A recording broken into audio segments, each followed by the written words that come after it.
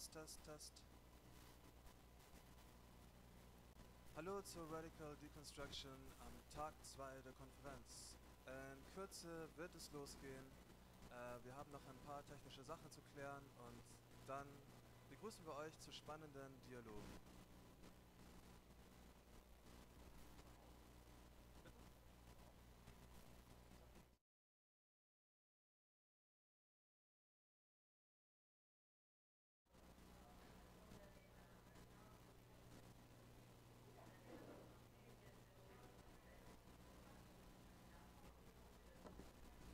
Test, Test, Test. Ist es besser? Hallo, hallo, hallo, hallo. 1, 1. Guten Tag, guten Tag, guten Tag, guten Tag, guten Tag, guten Tag. Hallo, hallo, hallo, hallo.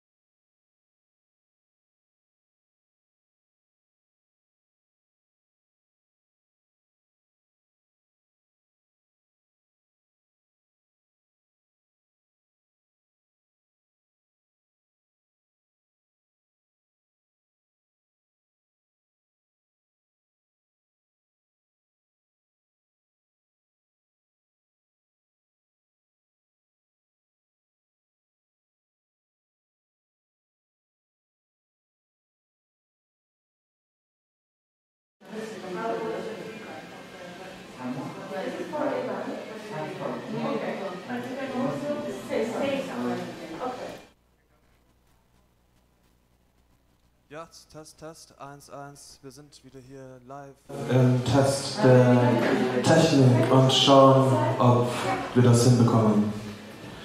An einem wunderschönen Samstag, Nachmittag, Vormittag, Morgen treffen wir uns und wir bringen Zeit miteinander, diskutieren, kommen ins Gespräch, tauschen uns aus, vernetzen uns.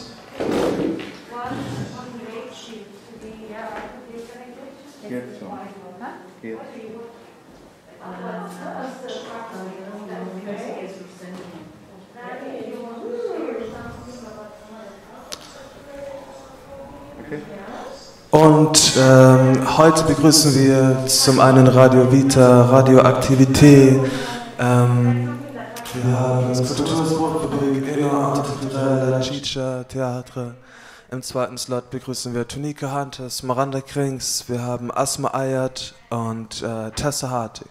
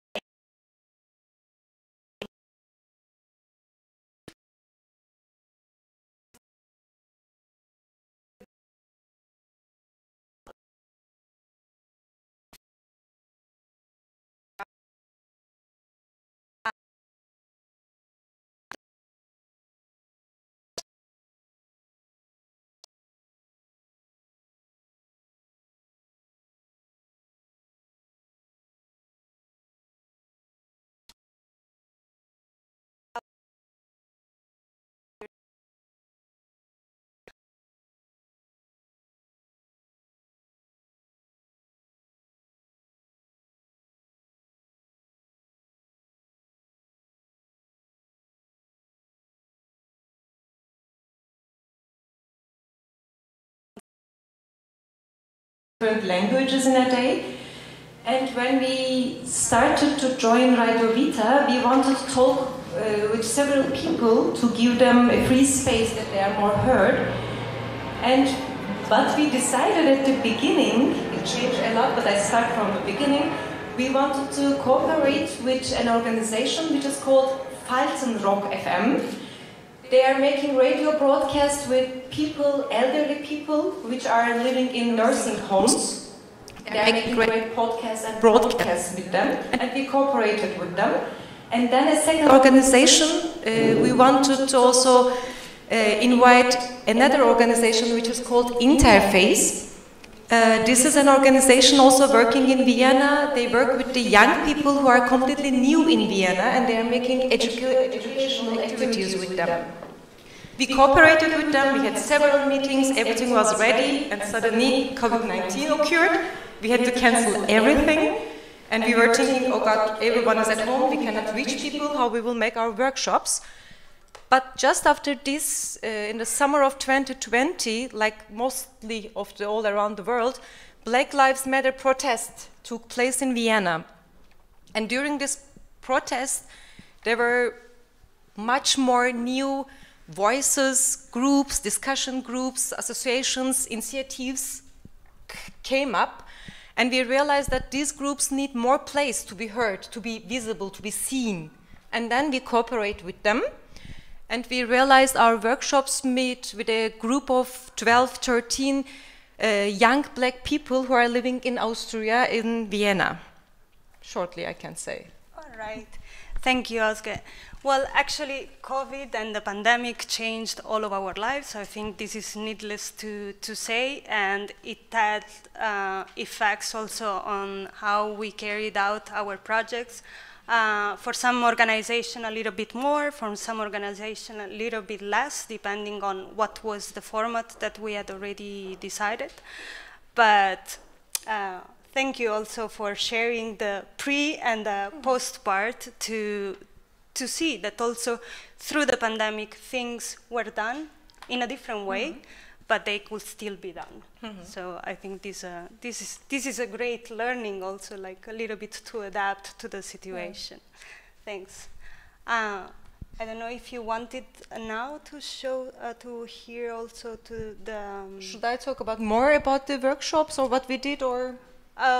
Maybe we will go later on the questions. Those are questions that I'm asking you directly, but I invite you all to add stuff if you feel like it, and also, as I said before, to the audience if you want to ask questions about what we're talking about. So let's go to the second part. Radioactivité. Radioactivité brought the expertise of working with radio workshops within the Radio Vita group. Because we are different organizations working with community and communities and different methodologies. But for example, La Chicha or Elan, but also Stand, had never really dipped into radio workshops. That's what Radioactivité also shared and taught us a little bit. So I would ask you, Silvia, how did you prepare the workshops, and what are the main activities that you did, like in the framework of the radio workshops, so we can understand a little bit more? Okay. I go to speak French and Tony translate for me. Okay. Du coup, nous avons fait cette série d'ateliers. C'était 3 ateliers à Marseille, en collaboration avec une association qui s'appelle Secours catholique, qui est une association de Caritas en France. So they did 3 workshops in Paris with the association called Secours catholique. Secours catholique. Is for what's about Secours catholique? C'est une association qui travaille avec différents profils de gens. They help different kind of people in a daily basis. Et pour cette série d'ateliers, ils ont recruté 6 femmes, 6 mamans qui ne travaillent pas pendant la journée et qui se sont isolées de la société. Okay, so Secours catholique recruited 6 women. They were mothers who don't work, and so they had free time to participate. Du coup, on s'est retrouvés 3 fois le matin pour 2h30 pour faire du coup cette série d'ateliers. They met 3 times for 2.5 hours workshops. Et pour préparer les ateliers, avec 2 autres bénévoles de l'association, nous avons adapté vraiment les activités au profil de ces femmes. Radio Activité, with the help of 2 volunteers, adapted the workshops for this profile of mothers. Parce que c'est des femmes, il y avait une femme française et les autres étaient étrangères, du coup il y avait une albanaise, une marocaine, une tunisienne, une algérienne. Okay, there were, among the women, there were 1 French woman, an Albanian one, a Tunisian one, Algerian. Elles se sont pas intégrées dans la société et du coup pour elles c'était vraiment une occasion, une opportunité pour s'exprimer, pour parler de sujets dont normalement elles n'ont pas l'occasion de parler. As they are not integrated in the society, it was for them the occasion to speak, to express what they felt.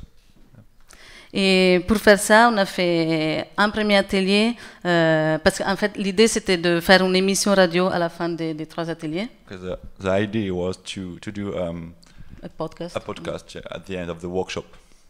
Et du coup, au début, nous avons fait un atelier pour expliquer le matériel radio et pour commencer à faire des interviews croisées entre elles sur différentes thématiques. The first workshop was about introducing radio material and peer interviews. Le deuxième atelier, c'était sur le rôle du journaliste. The second one was about the journalist role. Et sur comment répondre à des questions, comment poser des questions. Et nous avons écouté 3 podcasts. Du coup, on a fait une sorte de séance d'écoute où elles avaient l'opportunité de réagir sur ces podcasts qu'on a écoutés. Et les thématiques, c'était la maternité, le voyage et le premier amour. So, it was for the journalist. It was the role of journalist. It was about how to ask questions and answer questions. And what else? Nous avons fait des écoutes. They listened to 3 podcasts and they reacted on it. And finally, there were 3 main themes that were maternity, travel, and first love. Okay.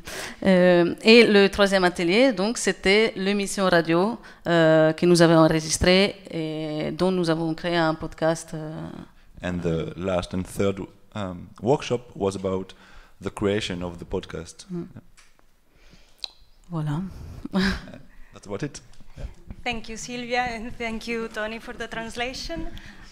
So, as we heard, the workshop weren't just about creating the podcast, creating the product. It was an occasion to meet, to work about topics that our participants were concerned about and things that they really wanted to be represented. It was a constructive workshop, and it also worked on social skills, individual skills, communication skills. So my question for Eloise will be about the feedback, the evaluation from the participants. What at the end of the workshop they felt that it changed, what they felt it improved. How was their experience within the workshop? Thanks. Just to give you a little background of the workshops that we did, it was during the last summer, just after the big lockdown, sorry. And we ran this workshop in La Californie. It's a place in the countryside of France with 11 young people. And the young people were from an organization called l'École de la Deuxième Chance. It's for people who have difficulty in school, and the organization helped these young people to construct a professional project. So we proposed 3 days of workshop with them, and it was really nice because at the beginning they were like, oh, you're a teacher, and they are like in, I don't know how to say, but defensive approach. And step by step we saw them open, and at the beginning also they were very stressful with the microphone, maybe like me, like the heart beating and the voice, la voix tremblée. Shaking voice. Shaking voice. And step by step they were more spontaneous with the microphone, they were laughing, and also at the beginning they were like, they were not used to talk about themselves and about their own feelings and all this stuff. And step by step they start to talk about their own stories and about the link with school. So it was really interesting to see all this progress. And how do you say directrice? The headmaster. The headmaster of the school told us that she was very impressed to see that they talk a lot, and normally they come just 1 day to the workshop and they not come again, and they did all the workshops. So I think radio helped them a lot to talk. And was there anything like specifically that they felt they learned? In fact, they were very interested by the materials of radio and about the digital competencies. And but the evaluation was a little hard for them because they were not used to write. So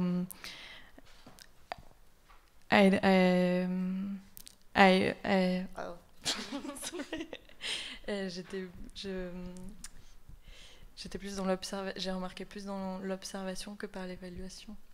It was more about observation than writing evaluation, basically. Yeah. Thank you, Loise. You're welcome. It is in fact like that, because when we build our workshop, we have the different phases. We are like the warm up, and then we talk like about the methodologies, and then we go deeper into the contents. And then we have always this part about the evaluation that, especially in European projects, is a very important part. Is what organizations also like need to show how the project was innovative, of what were the needs that were fulfilled. But all of this is about adaptation. So the recruitment was adapted, then the workshop methodologies were adapted to the groups that we were working with, because it was a co-constructive workshop. And then the evaluation as well, because of course, depending on the groups that we work with, then we can have like the more formal evaluation, but most of the time we have to adapt and do like no formal evaluations, oral evaluations, observe how people are reacting and what is their change of attitude. So I think that also from the organizational part, this is the learning that we carry with ourselves when we end these workshops, which is always like learning from the participants, learning from the audience, learning how to adapt to and how to get closer to people, to actually give them the opportunity for active participation. So this is actually a really, like, it's really good that you say, you know, it's about observation, because they weren't used to it, and that's fine, it works as well. I don't know if up to this point, is there any question in the audience or in the streaming maybe? Yes, Ariana. I'm sorry, the name of the radio is Stand, is that the name? Özge, the name Stand 129. Okay, thank you. And where can you hear it? Is it a podcast that goes on to other We radio have a stations? podcast, yeah, we released now 2 different. We had at the end of the workshops 2 different podcasts, each are 35 minutes. They are now on Spotify to hear, and they will be also soon at the homepage of Radio Vita. Okay. Yeah, actually, all of our organization produced some workshops. So we have, like, in the podcasts are obviously in our languages. So for La Chicha, they are in Spanish and in Catalan, a little bit of a mix. But we have it in German and in French as well. We have a website, the project website, where also like the material is being uploaded together, also with the written materials that we developed. Which, for example, what we're talking about today, it will be on the second document that we produced, which is Making Voices Be Heard, which is a collection of case studies where we talk about our organization. It's a little bit what we are sharing here today. And it's meant to be like inspiration maybe for other professionals or community leaders or people that want to reproduce the same kind of workshops or projects. So definitely all of these is available online on Spotify and on the website. Yes? What kind of workshop did you do in Barcelona? Okay. In Barcelona, we carried out 2 different workshops. The first one was in collaboration with a foundation that is called ECOM, who is working with women with physical disabilities. And they felt like they were being discriminated in 2 ways, intersectional among them, for being women and for having like this difference, what the society sees as a disability, and it's just a diverse way of moving and living life. So they worked, they also worked on, like we did the first series of workshops with them. It was on Zoom. This is one of the adaptations that we did due to COVID, because it was done in between April and May of last year in 4 sessions, and they worked on narratives. They read and listened to a lot of material talking about women and talking about people with disabilities.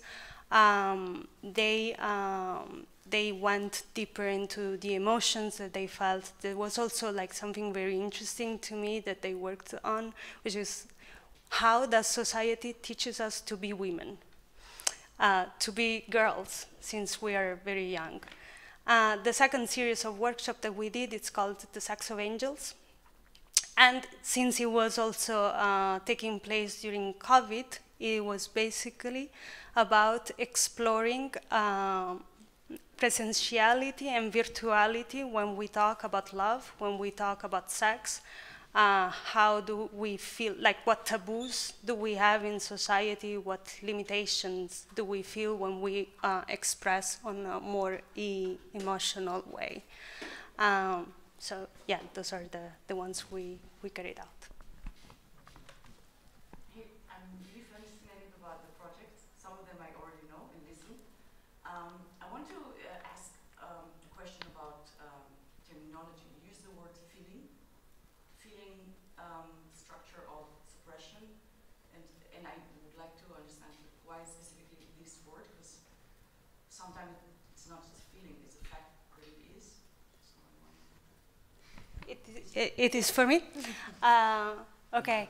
Could you repeat the question into the microphone a little bit? Yeah, so you were asking about the terminology, no? That we're talking that we're talking about people that feel isolated, feel discriminated, and you're saying it's actually like most of the time is a fact. My answer to that is that it is a fact, indeed. But what we wanted to work on is that since we plant little seeds, so we cannot suddenly and through a workshop change society or how everybody else besides the group sees the group. What we can start working on is the empowerment, is the self-consciousness of what we are, of how we like to be represented, of what and where is our identity. And through this empowerment, then go to the world and say, hey, I'm here, I'm this way, this is my identity, and the way you're representing me, it doesn't coincide with what I feel I am. I don't know if that answers the questions, but it's kind of like it's an approach from the inside, let's say.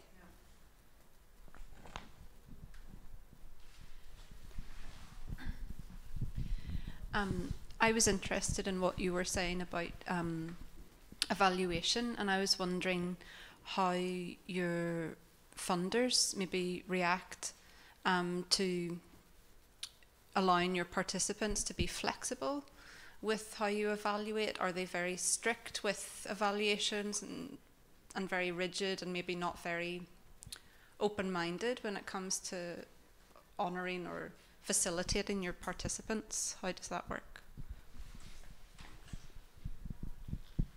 I don't know if, do you want to? I will answer. Okay. So for sure, in the framework of the European projects, we are required to present a series of documentation about the evaluation as well, because you have to show like that the work that you're doing is actually meaningful, and that you are bringing the changes or the improvements that you that you were promoting. So it is strict, but it's also flexible on the other side, because we can also count on our own observation and evaluation. So for example, if you read the document, Making Our Voices Heard, the evaluations, there is part of the evaluations which is from the participants, so there are like literally numbers from 1 to 5, where 1 is the least, and 5 is the best, like the 35% of participants voted like that or that. But then there is also an important part about no formal evaluation and about observation from the organizations. So it is strict when it comes to the documentation that you have to submit, but definitely you can also explain in the narratives and the reports what you as an organization are seeing as a result of the workshop.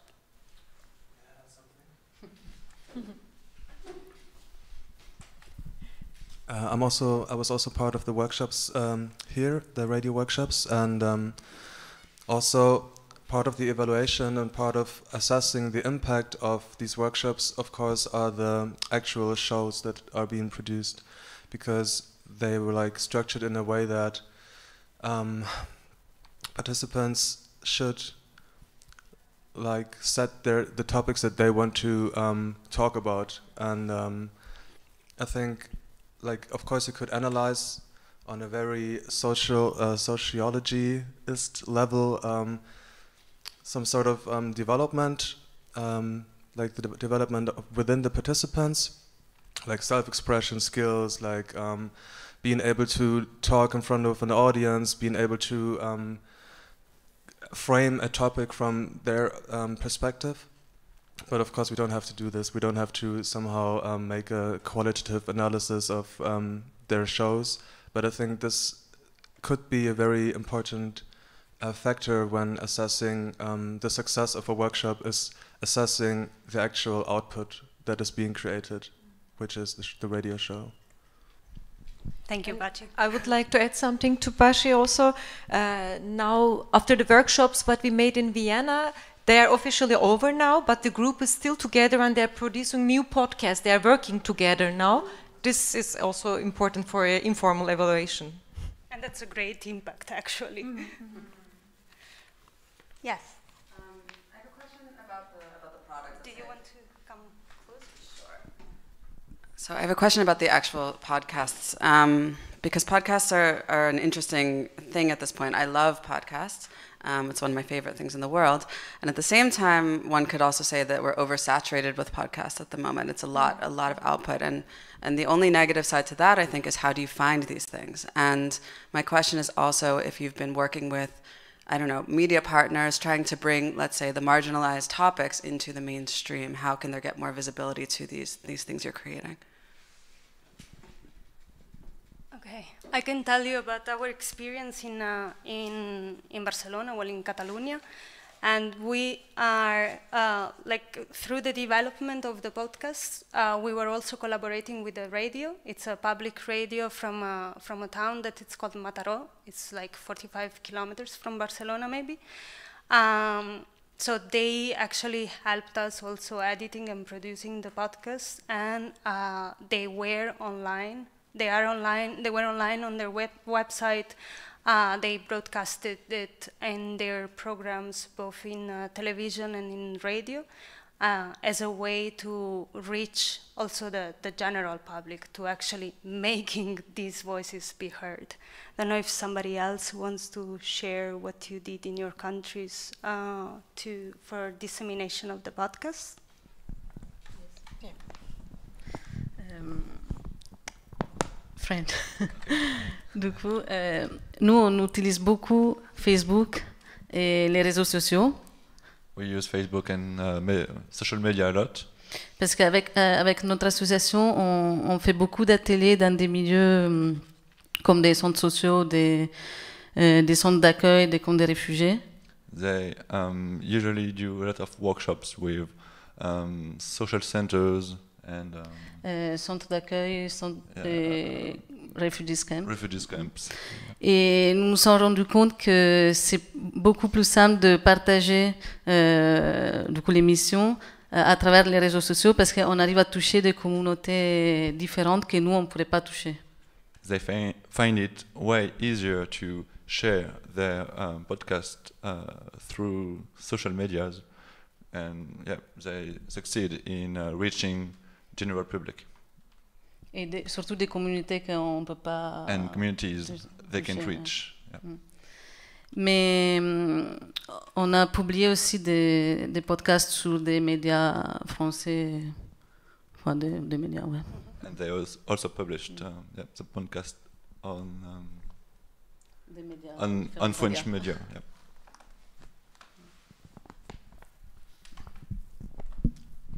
Just to add something, also for us, the podcast is not the aim. The radio is like a pretext to talk to each other, to have a dialogue, but we are not focused on what we can do to have a beautiful podcast, for example.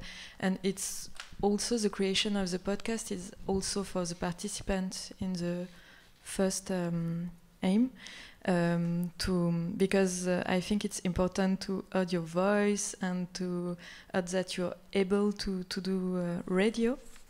So for my side, I didn't focus a lot of how I will spread the podcast. But I did dissemination, of course. Okay, I don't know if there are any other questions or questions coming from the streaming. No? Okay, so now I have a question for all of you, all of us. If somebody, organizations, groups, formal or informal groups, were interested in making also a radio workshop, like inspired in Radio Vita, like maybe reading about what we did, they would like to reproduce it or modify it, but do something similar, what would you suggest? What are your tips? Yeah, okay. I would say we were basically using theater and radio methodology together when we had workshops, and radio is a great tool to make things really visible, more than TV or something different, because when you hear something, you really concentrate yourself, you are there, you are just at the moment, and you realize it, you hear it.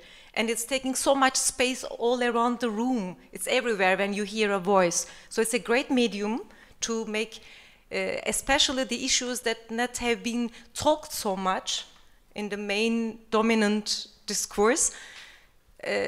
Don't be afraid of it. Start and just courage, I would say. Start to talk and you find your way with it. And you certainly, most of you also use theater methodology, because to be at the moment, to use your voice, to use your body, such exercises were very helpful for our participants in Vienna, that they were realizing what I do with my voice when I say this in this way, what happens by the audience when they hear me. And we were also recording all sessions that they can immediately hear after the workshop and realize what I did with my voice, with my words. I would say, don't be afraid, talk more, be louder, and use radio. It's a great medium for all discourse to be, all discussion points, all issues to be talked loudly now all around the world. Thank you. I think you tackled actually a really, really important thing, which is radio actually, it does have like the power to make the voice be heard, but not just the voice, but what you are saying with your voice. It is also important to underline that the methodologies that brought us to the project are different. Now, like at La Chicha, we were using forum theater because it's what we specialize on, stand as well. Maybe Silvia can tell us a little bit more about the methodology that you use for the radio workshop. But for the technical part, for example, I mean, we made also kind of a radio workshop guide for organizations and groups who don't have the knowledge on how to record, how to edit a podcast. So maybe also that is important, that you don't have to be an expert. Of course, it's always good to be able to count on experts in radio workshops, but also what is important, and it's something that Eloise was pointing out also before, is the process. How do you get to have this product, the methodologies that you have? So I will say to organizations that are not working directly with radio, that it's a challenge for sure, but that also, like, in order to get to the product, you can use different methodologies, the methodologies that you own and that you are confident with. Just a little information. Sylvia and me will run a workshop, a radio workshop this afternoon. So if you want to see the methodology and to try radio, you're welcome. At 12 o'clock. Maybe after, because we are really late, but... Yes, we have 2 radio workshops. The first one will be facilitated by Silvia, Eloise, and Emmanuel, I guess. And also we have another radio workshop in the afternoon at 2:30 that I will be facilitating with Clara. And as we are not experts in radio, as I was saying before, we will be working more on the methodologies that bring us to working with the radio. I think that time is running by very fast. It's always like that when you're having fun. It's like, it flies. So I guess we should go on to the second part of this presentation. For my part, and I guess from all the group, thanks a lot for the participation until now. It's been great. Like, well, it's always worrying when you have like a session called in dialogue, but you're supposed to make a presentation. It's like, will it be a dialogue actually? So thanks a lot for helping us and for being here with your bodies and with your minds. I will pass on the mic.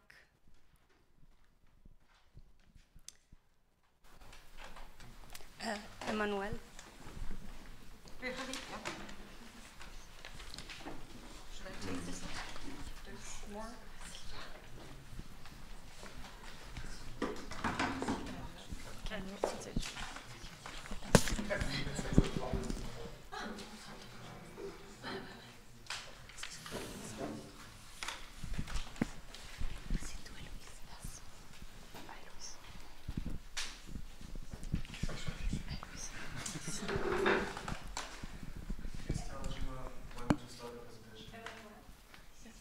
Yes, you can.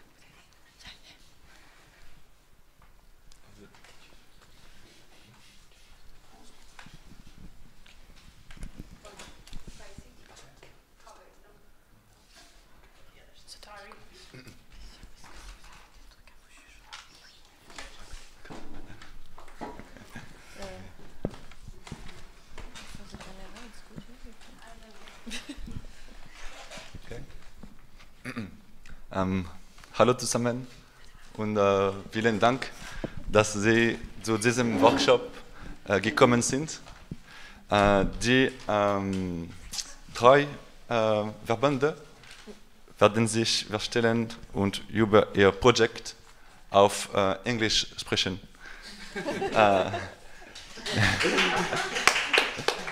Das ist Antoine von Radioaktivität, Eloise von Elan, Daniela von Laticha und wir sind Emmanuel from Radioaktivität und Tony von Elan.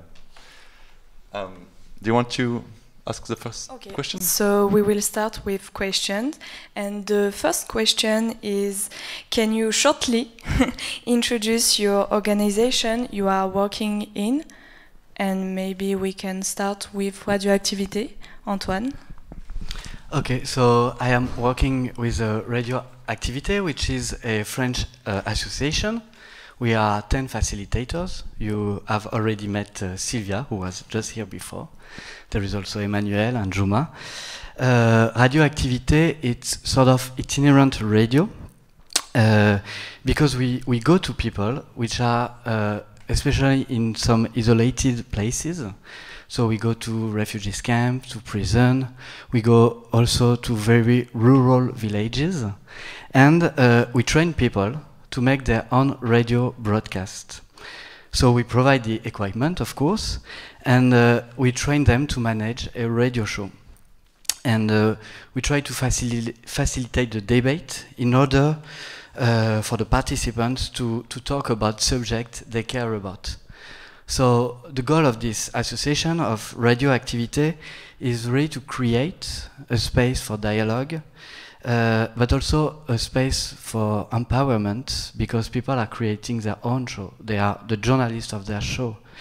And also in Radioaktivité we try to spread all the show they are doing, because then when they create their own podcast, it creates very rich sound material. And I think we can listen to something. I just want to listen to an extract. Juma, maybe you can put P1, please. We have a code together. For the foreigners, there is no opportunity for us to work as a refugee. We are ready to work, and anytime we go to search for a job, to go for an interview, they just said, where are you from? Oh, you are Nigerian, we cannot employ you. And when you go to CAF to ask for the support, the family assistance, and they tell you, oh, because you are from Nigeria, we are sorry, we cannot pay you. So I don't really understand that aspect of it. And majority of us, we have made a prostitution in France, and we have stopped it, and we are ready to stop it for good. But now, the French government, they are saying they want to stop the OFI for supporting us. But I think it's really not a good idea, because if you stop the money, if you stop paying us this little assistance you people are rendering us, I believe majority of us, we are ready to go back to make this prostitution, because with this money, we buy food, we buy clothes, we take care of ourselves, and we are happy. But now we are not working, and there's no money, no assistance coming. Then I think it will be difficult for us to live here in France. I'm pleading with the French government to please continue paying us this allowance, this little allowance. It will make good things in our life. That's what I have to say right now. Thank you. I decided to show you, to listen to you, this extract, because sometimes when we arrive with all the equipment and we train people to make their own broadcast, their own show, they use it because they are facing very strong situations, and so they use it to spread and to talk about what they live, because for them it's a way to express themselves, because there is always someone talking for them, and they can't talk by themselves. So with Radioaktivité we try to help people to be actor of their own speech and to spread what they are living. And sometimes there is some workshop, people, they just arrive and they say, we have to say something. And we try to facilitate some activities, but they are very strong and they know what they want to say. And sometimes they just do a radio show where they have fun, where they talk about multiple various thematic, for example, football, music, and so on. So really, that's what it is, radioactivity. It's, yeah. Okay, thank you. Maybe we can hear Héloïse from Elan. Sorry, Héloïse, Elan. Hello. So I will repeat myself, sorry. So I am from Élan Interculturel. It's a French organization based in Paris, dedicated to the creation of tools in the field of interculturality. So Élan Interculturel encourages dialogue between cultures and a better understanding of each other. So we try to encourage a sense of inclusiveness, welcoming, listening to the other, at the same time as a better understanding of our own identity. And Élan, for over 10 years, I think, 15 years maybe, Élan Interculturel has been developing projects inspired by theater, dance, movement, music, and more. Suspense. Okay, thank you. Maybe Daniela, you can explain yourself about La Chicha? Yeah, I'll try to be quick. La Chicha Teatra is an organization that was founded in 2010 and is based in Barcelona, but we don't only work in Barcelona, we work in Catalonia, we work in Spain, but we also have projects in South America and in Africa. What do we do? The main methodologies that we use are the theater of the oppressed and process work. We especially give workshops and create performances about forum theater because we consider it as a very powerful tool for people to build their own stories. Our workshops are about people participating in them, sharing their stories, sharing the oppressions that they're living because of the way society is functioning, and like in community, in those groups, to creating a story that is not just an individual story, but it passes from being individual to being collective. What happens when we perform it, when we present it to the public? What we want to do is to start from the scene that we present, talking about this oppression, which has can be connected to racism, to discrimination based on origins, to gender, and so on. And they're usually pretty short, so it's like it's a way of putting really the focus on one problem or an intersection of problems that the group is facing, and then opening the debate with the community, with the audience.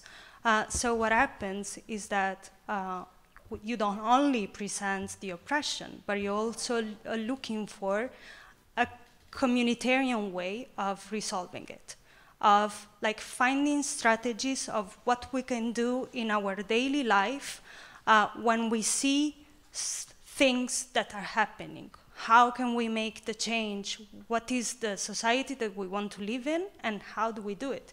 Because it's easy to say, oh, no, it's not easy actually.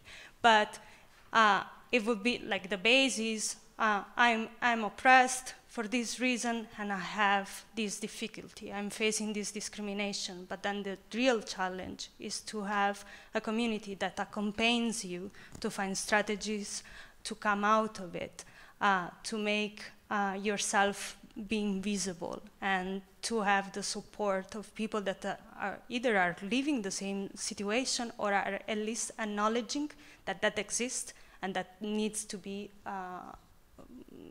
faced, that needs to be addressed. Okay, thank you.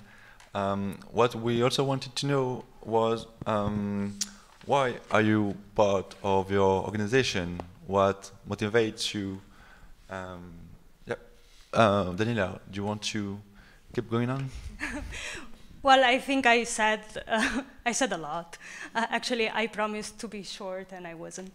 But that's also my motivation there. That's what I believe in. That's why I'm part of La Chicha, because I see the power that it has. When I arrived to Barcelona, La Chicha Teatre was one of the first organizations that I met through the Theater of the Oppressed, and I always looked at La Chicha like, they're doing something that is meaningful. They're doing something that I see it as an impact. Like when you get out of the room, when you get out of the performance, you keep thinking about it. You're like, I'm part of this and I want to change this, and how do I do it? And it's very inspiring. All the suggestions that come from the audience are very inspiring and actually they make them want to keep working. That's my main motivation, really. Like, I see the power of the methodology, and I really believe in it. And at the moment, I couldn't do anything different, I feel. Great. Eloise, do you want to share with us? Yes, but it's difficult to have the same passionate speech. Sorry, I will try. So I was a student in fine arts in France, and I was really interested by participatory art and how to create safe and horizontal space to to engage people to a common creation. And at the same time, I was really interested to the issues related to sexuality and intimacy as a young woman myself. So when I finished my studies, I decided to become a volunteer in Élan Interculturel, because I would like also to have a more inclusive approach in my work. And I thought it will be for 6 months, and now it will. I am in Élan since 4 or 5 years, and I really like to coordinate projects and international and European projects related to sexuality and gender. And Antoine, yeah. Word.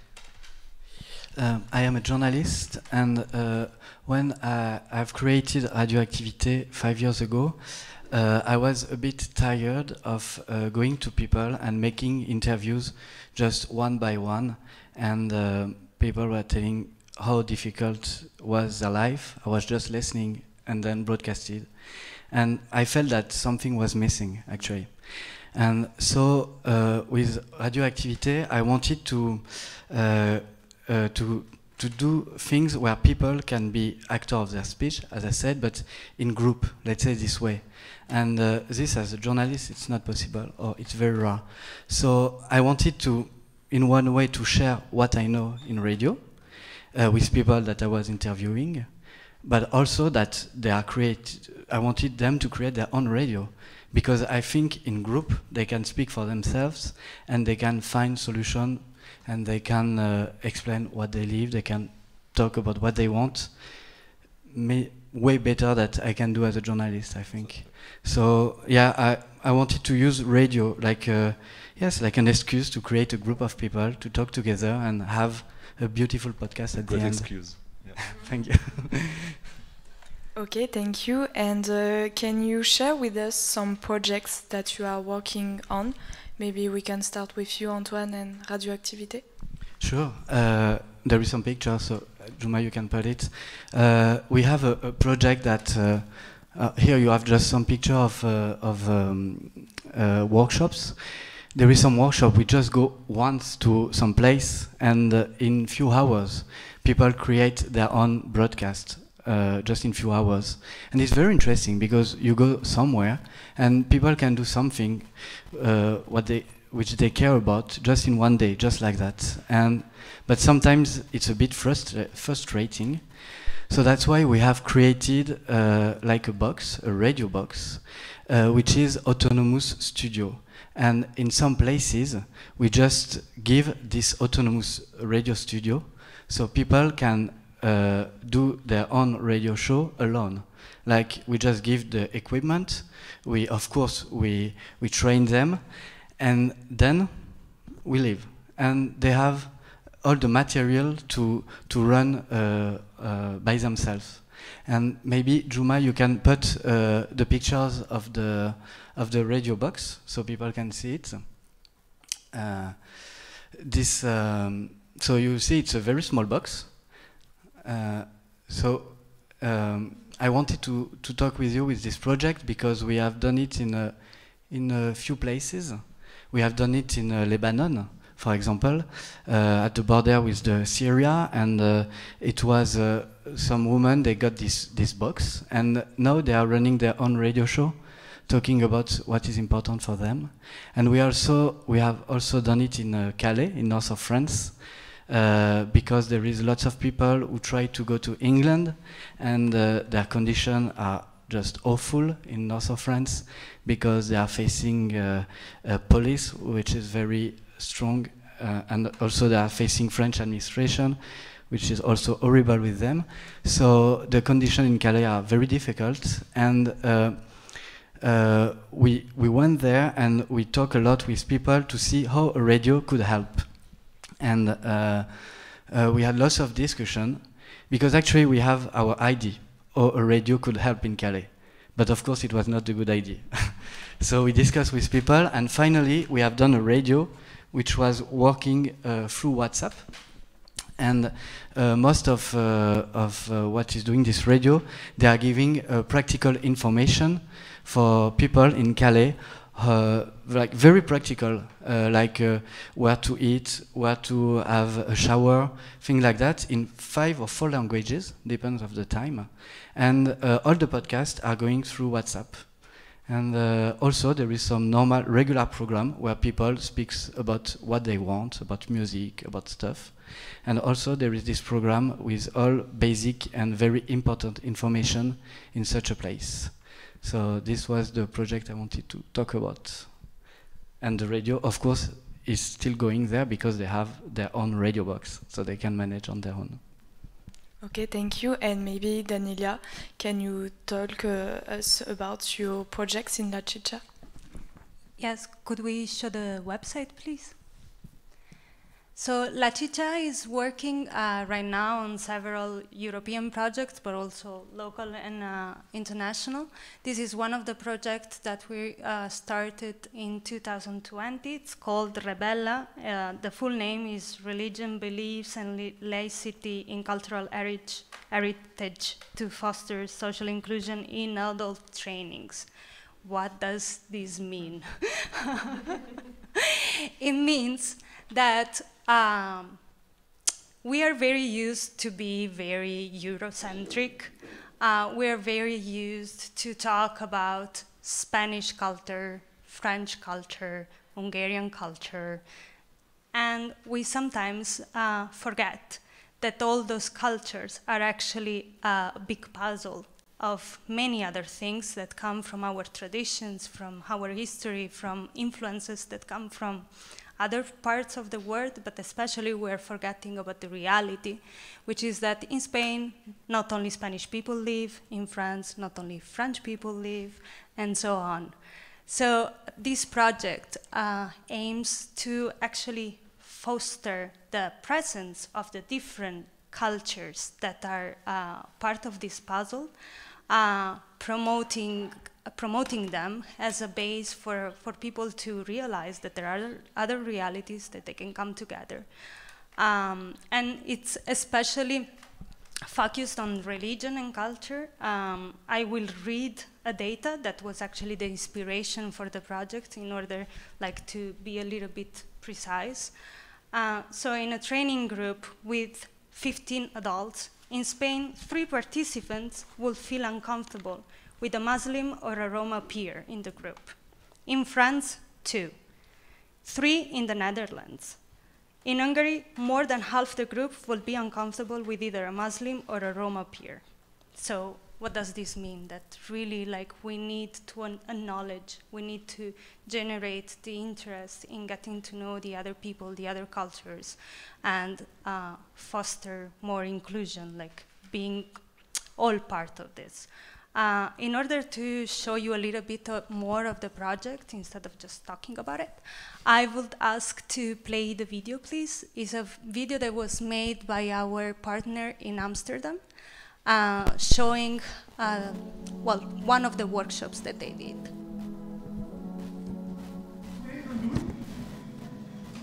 En dan gaan we natuurlijk een beetje uitleggen. Wat we zo meteen gaan doen is dat een deel van jullie die objecten bekijken. En een ander deel gaat eerst naar het atelier. Dat wijst zich allemaal zo meteen vanzelf. Maar hier hebben we even een keertje samen.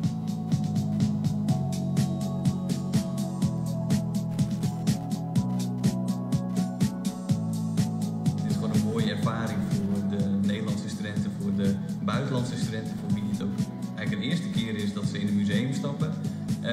Om zo samen te werken, elkaar te leren kennen en dan ook nog eens objecten daarbij te betrekken. Ja, het komt mooi samen. Rood, zoals die hand. Die rijke mensen. Goed uit te laten komen werd er zo'n enorm groot stuk.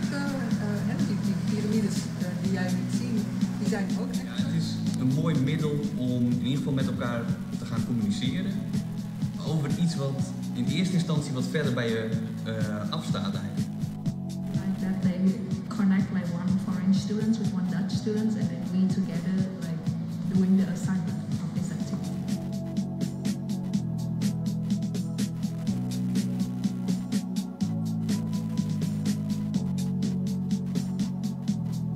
Misschien wel spannend. We leven gewoon met andere mensen, een beetje verleden in dat geval. Maar als je leert kennen, dan is het toch wel leuk.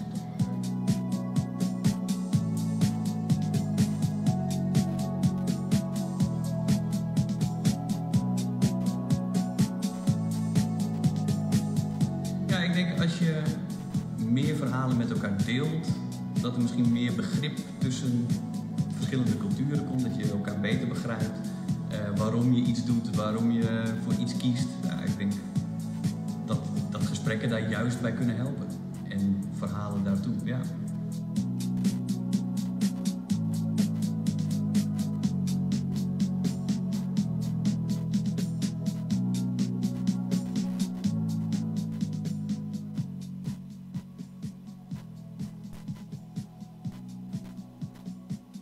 So yeah, I thought this was a nice way of presenting a little bit more the project. So it starts from the past, from the museums, from the art, from the cultures that is coming from our past, but bringing people together and talking about that and talking about how, like, what are other cultures also bringing to the community. Okay, thank you. Maybe Eloise, can you tell us about what Elan? surprise? Juma, could you open the document called Elan Interculturel? Thank you. So I would like to present you the project Draw Your Lines of Safety, and you can see that I am doing dissemination now. So Draw Your Lines of Safety is an European project that sorry, I lost my words. This project is exploring fruit mediation artistic challenges related to sexuality and intimacy that young people face. So during 2 years, yes, we combining a theoretical and practical approach to develop activities to engage young people in these issues. Yes. Yeah. So we created 4 manuals. The first is an online theoretical an online theoretical manual about the origin of sexual violence And we have a focus on perpetrators, and it's just text. And you can find different expertise of professional, because we work with Italy, Hungary, England, and Netherlands. The second manual is a toolkit, so you can find theoretical part and also activities that you can do with young people. So it's about the representation of victim and perpetrator and on the media, and we try to have a focus on racism and xenophobia, because in France the machism and the sexual violence in the media is represented, I don't know how to say in English, but migrant and on migrant people. And we have a third manual called Intimate Interactional Empowerment, and you can find a lot of different activity to talk about consent, for example, and how to have a healthy relationship. And we used like theater activity, movement, voice, and radio. And the last one is how to create a campaign to promote gender equality. So you can find different activities too. And I think, Louise, you have an important moment related to draw. Yes, yeah. Thanks, Tony. Please tell us more about it. So I would like to talk to you a little bit about the workshops that we did in Paris. So during 1 week, we brought together 12 young women who didn't know each other, and we tried to do a broadcast and a podcast together. So we used artistic mediation and radio. So I would like to share to you just one activity that we did. So maybe Tony, you can help me for translation. Okay. So we asked to the girl to... On a demandé aux filles de dessiner leur silhouette. Thank you. It seems very simple. And after we give them some instruction, like put in the body your link with sexuality, with power, with vulnerability. So they drew on the drawing. And after they have to exchange with the microphone and make interview about the work that they done. And it was a very strong moment, and after we listened the voice together. So it's just to show you like a concrete application of radio and art mediation that we used. Thank you. Antoine, would you like to share us a moment you lived? With radioactivité? Yeah, sure. I can talk about the last workshop I've done actually. It was 4 days ago, I think, and I went with another facilitator, Tobias. We went to in the suburb of France, in the suburb of Paris, and because an association, a local association, asked us to run a radio workshop. It's a local association which organizes activities in this suburb, just to, because actually there's not a lot happen, so they do like simple actually activities like barbecue, football game, and it works. The association is doing a great job. So they told us maybe you can come and do a workshop with a man who have children, and so we went there, and we were in the building in a very small room, respecting of course all the social distances. Yes, and. So we have done few activities. It was a bit a mess because the man, they were parents, so the kids were here with them. So they were trying to saying some things to the kids and stuff. And after a few activities, they just decided to talk about their parenthood, and it was very interesting because all the men, they were coming from different culture. They were living in France, but their parents were not born in France. So they were all coming from different culture, and they were talking all together about what difficulties they face as a father who has a kid. And they were very intimate. I think they didn't talk like that before together.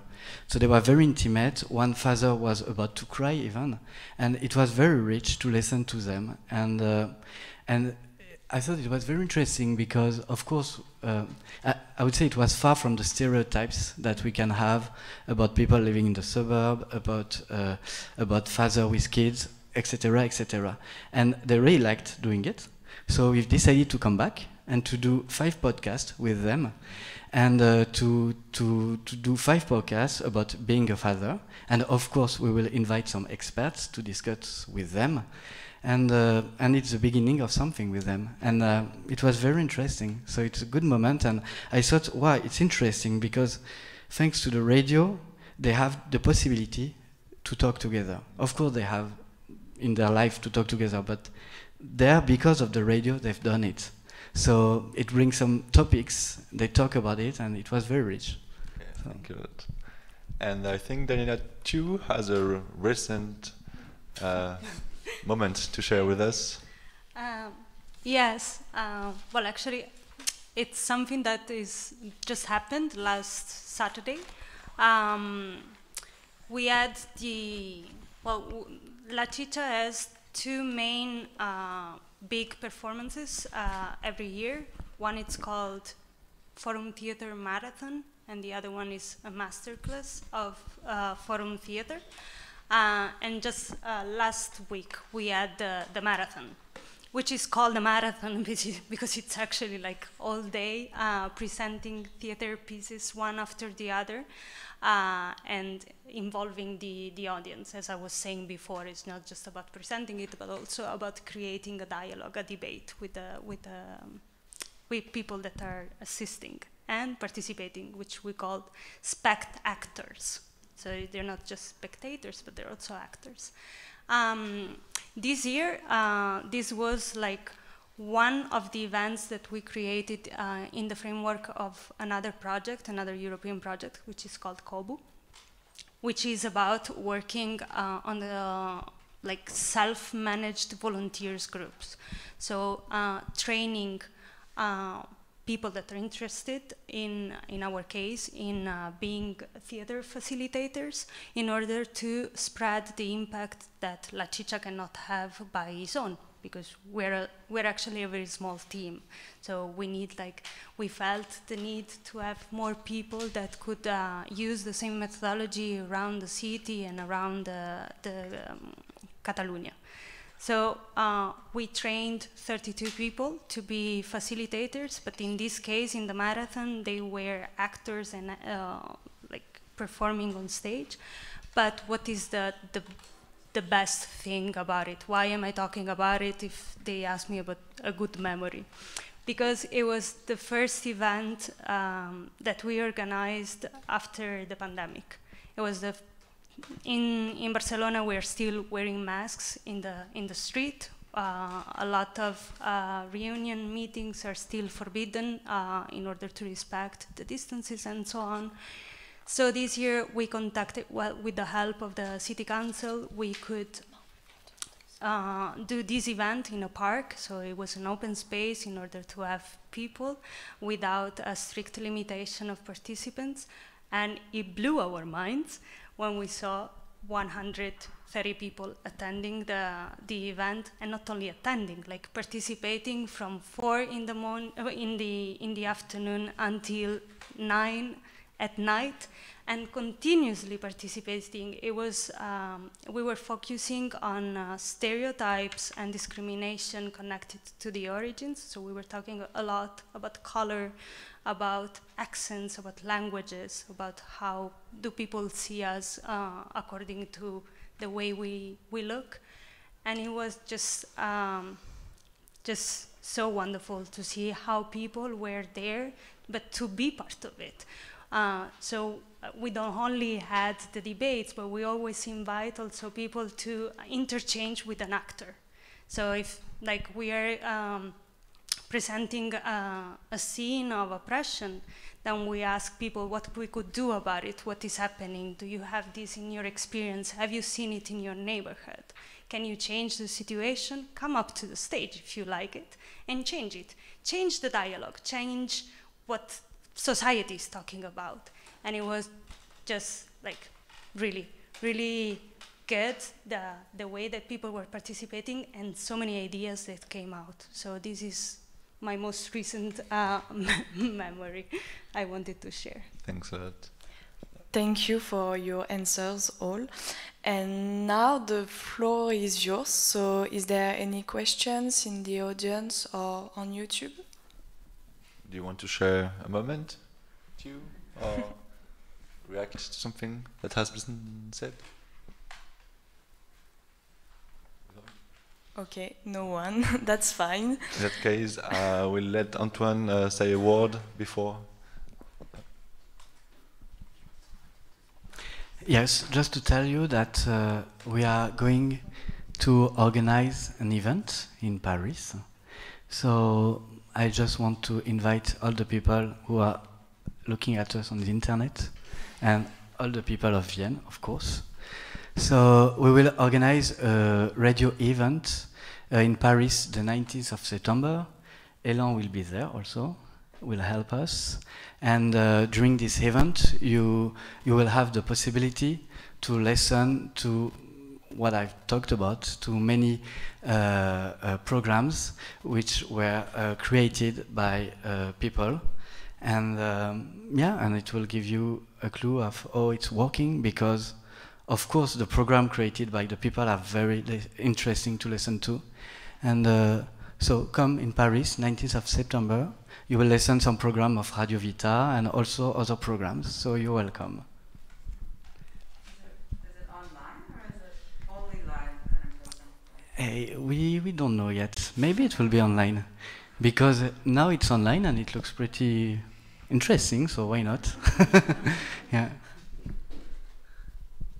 And just to say, if you want to talk with us after the meeting, don't hesitate. If you're not afraid by my English, it's good.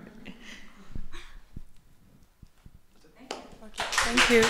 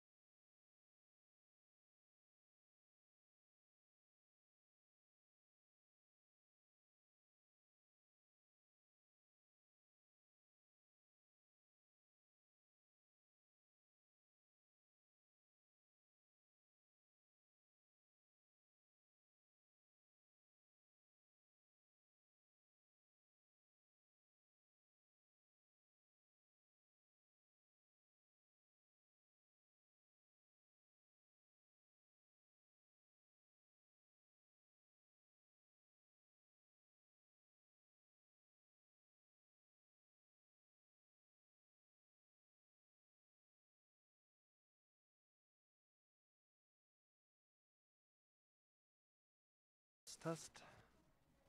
Test, Test. Test, Test, Test. Leise. Test, Test, Test, Test, Test.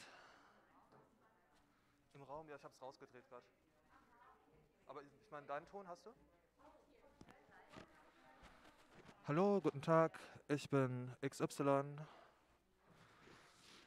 Okay, ich versuche alles nochmal ein bisschen zu boosten.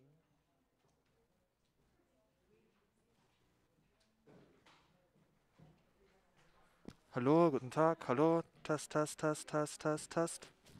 Test, Test, Test, Test, Test. Vielleicht ist dieses Kabel auch irgendwie ein echtes Problem. Test, Test, Test, Test, Test, Test, Test.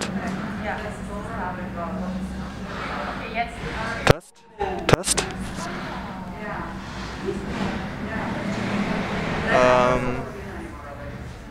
Okay, warte mal. Test, Test. Das ist ein bisschen besser. Ein bisschen besser. Test, Test, Test.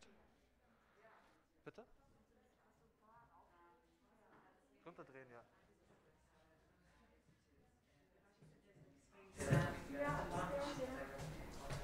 Test, Test, Test, Test.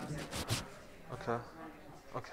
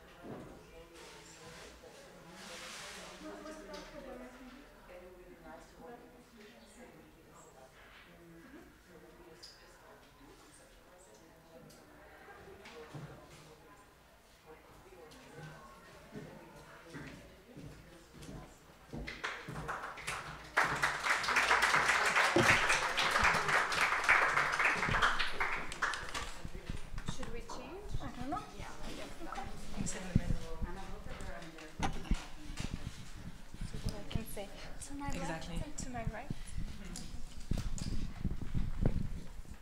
Yeah. Hello, everyone, to our discussion panel, Centered Uncentered Voices. I want to welcome you, live guests, but also our online participator and watcher. Yeah. Before I present my guest, I would like to briefly say something about the course of the discussion. After a short presentation of my dear two guests, you will be able to ask questions. Yeah, so be ready for that. And also to our online audience, you will be also able to ask questions, so leave your comments and then we will get them. Yeah. And also, if you feel like asking in German, that's actually not a problem at all. We can, I guess, we can answer that as well. To my right, I would like to welcome Smaranda Krings. She works in different contexts in art and culture sector and is initiator of Question Me and Answer. To that, you'll say something later. And I also want to welcome my other guest, Tonica Hunter, curator culture educator and DJ from London, has been based in Vienna since 2014. She has co-funded and curated for collectives which focus on arts and creating inclusive and intersectional spaces for artistic productions and consumptions. So, Smaranda, I would like you to start to make your presentation, please. Thank you. Sure. Maybe you can turn it on. Good. Thank you very much. First of all, my name is Smaranda. Luna said that already. I'd like to introduce myself also shortly. What I will be presenting is our project Question and Answer that Justina, who's sitting here in the red dress, and me have been running for 2 years. Maybe to give you a context what it is even about. Question and Answer started actually 2015, informally kind of. Some of you maybe know the artist Osama Zatar. Back then we were working together in an association in Vienna dealing with social work for refugees, basically, and housing. When many people came in 2015 to Vienna. And he's an artist and was very interested in art, and I thought, well, we'd like to know what kind of artists came to Vienna, right? So what we did is that we organized a party, basically, it's very simple, and invited lots of artists that were new to Vienna. The idea was to kind of get them in touch with the Austrian cultural sector and for them to get connections, to know who to talk to, who to maybe create a band with, make music with, like this. And this was kind of run for a couple of years informally, a little, hey, do you know someone? And then I got together with Justina to do this really formally as part of an association and with a website and everything. So what we do now is that we implement different programs that support artists that are new to Vienna in navigating the Viennese cultural sector. And the first program and the most well-known and biggest program is the Artist Collective. Where do I have to push? In that direction? Yes. The QMA Artist Collective. We're now working with the 4th collective already, so quite some experience with that already. And basically what we do is that there's an open call for artists that are new to Vienna, but also for artists who have been living in Vienna for a very long time. And what we do then is that we pair them up. So there's one artist working together, one artist that is new to Vienna, working together with an artist that that has been living in Vienna for a long, long time. And they create an artwork together over several months. And during these months, we also organize events like networking events for them to get to know the other people in the collective, for them to get to know different cultural actors in Vienna, to really build up their own network. Because normally, I mean, many of us are in the cultural sector. If you're new to Vienna, it just takes a really long time. If you don't know anyone yet, where do you go? Who do you ask? Who can you even approach? And also events for learning. So what does the market look like? For example, Florian, I don't know if he's here, he runs an online gallery, not only online, but mainly online gallery. And we had a talk there, for example, 2 weeks ago on how is the art market being digitalized, what potential does he see, how can artists get into this sector. So our artists also get to learn all kinds of different skills. So just some impressions from the last exhibitions, because at the end of their co-working, we always exhibit what they did. Each pair is also assigned a curator, so there are multiple curators working on this whole process. Some of the past artists, I thought maybe you see some names that you know, so you can put it in some kind of context. These are the artists we're currently working with, 16 very cool artists. We're really excited at the moment. It's a lot of fun.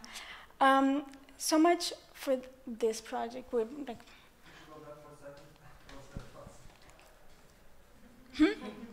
He's reading. Yeah, you want to read? Okay.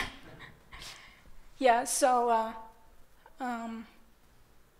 Huda, who was won the Kunsthalle Prize, is one of the artists who was established in Vienna already. Yeah, maybe to the target group of this also more. So basically, the people who are new to Vienna are mostly migrants and refugees, but in the last years, more and more migrants, because in the cultural sector in Vienna, there are not that many people with a refugee background, in the culture sector or that have applied to us, like maybe they just didn't apply. But mainly we're working with people from Iran. And there are quite a lot of people from Iran at the moment, right? Also last year, I would say, yeah. Then we try to also do a lot of promotion for these artists. We get them in magazines, stuff like this, for them to get also be presented. These are the guided tours that we organize for them. So we have some partners that give us guided tours for free. And we go and visit museums together, get to know the curators there. So like this. And the second program is QMA on Stage. Muita, probably many of you know him. Muita knows everyone. This is actually his project that I will be shortly presenting because he's not in Vienna at the moment.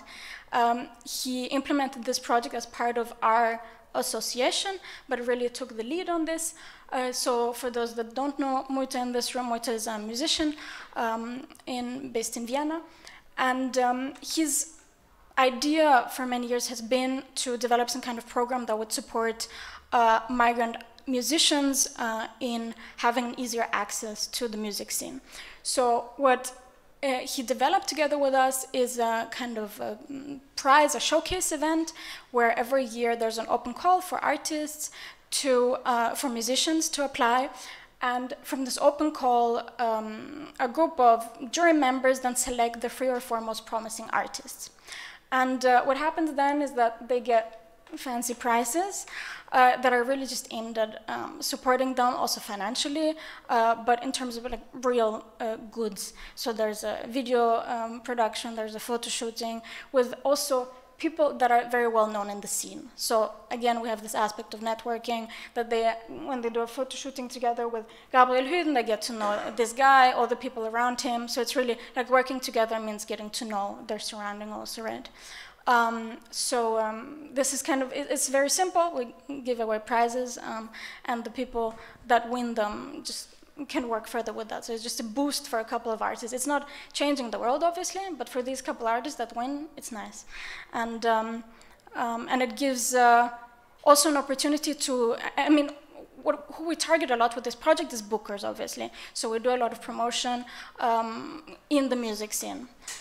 Luckily, Muita knows a lot of these people, so it's very easy for us to really approach them directly and say, listen, I know you don't get in diverse musicians in your programs normally, but these 4 were selected by a jury of people that you also like, that you trust, whose music taste you trust, and they're good, so just take them.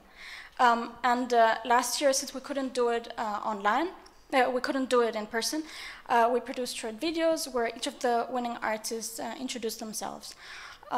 Which was also really nice because the bookers could also kind of get an idea of who these artists were without having to meet them, without having to, I don't know, make a meeting with them and actually meet in person. Yeah. Does this still work? Yeah, maybe just some photos of the winners. Yeah. And just a fun project we do on the side, because Justina and I like working with kids, is we do a kid summer, where for a week long we give opportunities to artists that are new to Vienna to teach art to kids. So it's a 1-week kids program that is also up again on the 12th of July, and we still have free spots. It's a 1-week program. And the idea is also that half of the kids are kids that are Austrian, have been born here, whose parents were born here, and the other half are the kids that maybe would not go to the same schools as the other kids. So there are also different prizing schemes so that everyone can participate. This year we're doing it in Floridsdorf, actually. Yeah. 8 to 13. Yeah. So I'm open for questions. I think you just ask me whatever seems interesting to you. Thank you. Thank you very much. I guess before we take the questions, I would also introduce to you Tonica. Would you like to? Yeah. I forgot I had a mic. First of all, thanks a lot, Smaranda, for the presentation. And I, moving to Vienna 2014, didn't know anybody. And I think if I'd known, or there was an existing organization like Question Me and Answer, I would have glided much more easier into the scene. So congratulations on that initiative. It's really an important one. And I think that don't underestimate the importance or the the politics of a party, like to actually get people together and music to get people together into an environment where they're relaxed and comfortable and feel safe, as a very important like networking tool as well. So I started my projects with partying, more or less.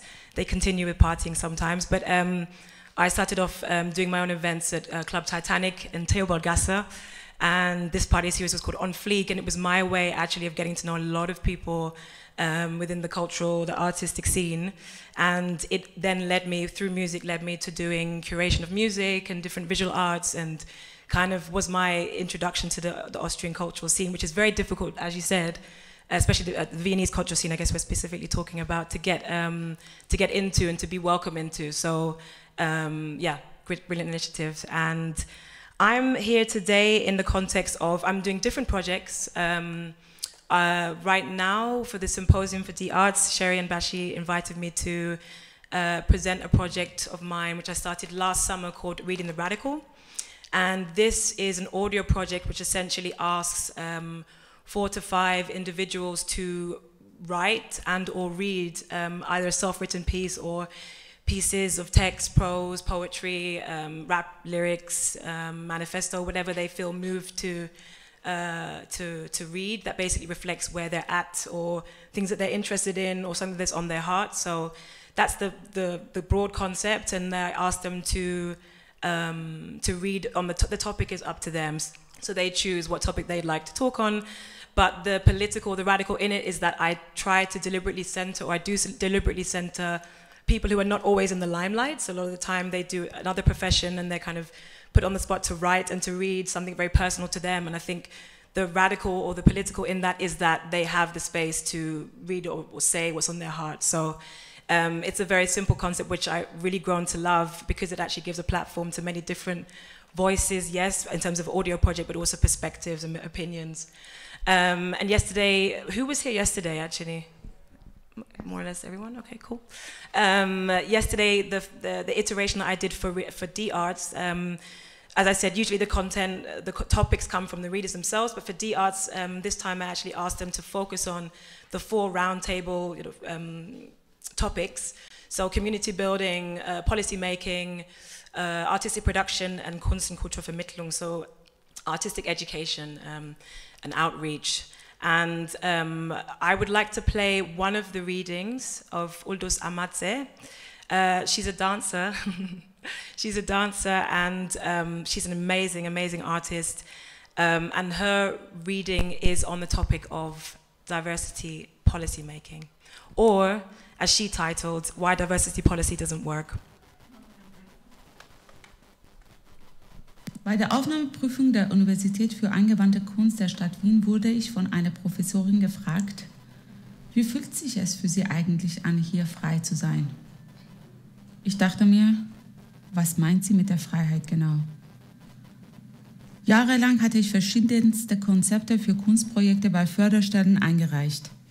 Keines meiner Projekte wurde gefordert. Dann kam 2015 die Flüchtlingswelle. Ich reiche eine Arbeit mit den neuen Eingekommenen ein. Ich kriege die Förderung. Bam. Erste Emotion. Tränen sprudeln. Ich denke, das ist es, was Sie von mir erwarten. Ich würde in eine Institution eingeladen, welche Vielfalt unterstützen möchte, um einen Tanzworkshop zu halten. Persischen Tanz soll ich unterrichten. Ich freue mich und mache es gerne. Nur werde ich immer wieder für die gleiche Richtung eingeladen, traditionelle persischer Tanz, obwohl mein Fokus auf zeitgenössischer Kunst liegt. Ich merke, um zeitgenössischen Tanz zu unterrichten, werden hauptsächlich europäische TanzlehrerInnen eingeladen. Mir kommen die Emotionen hoch. Ich werde als Vorzeigestudentin vorgestellt und eingeladen, im Radio in der Sendung Talentbörse an einem Interview teilzunehmen. Die meiste Zeit werde ich darüber befragt, wie ich mit meiner Situation als Künstlerin im Iran und mit meiner sogenannten Freiheit in Österreich umgehe. Es bleibt wenig Zeit für die Kunst selbst, meinen individuellen Fokus und meine Interessen.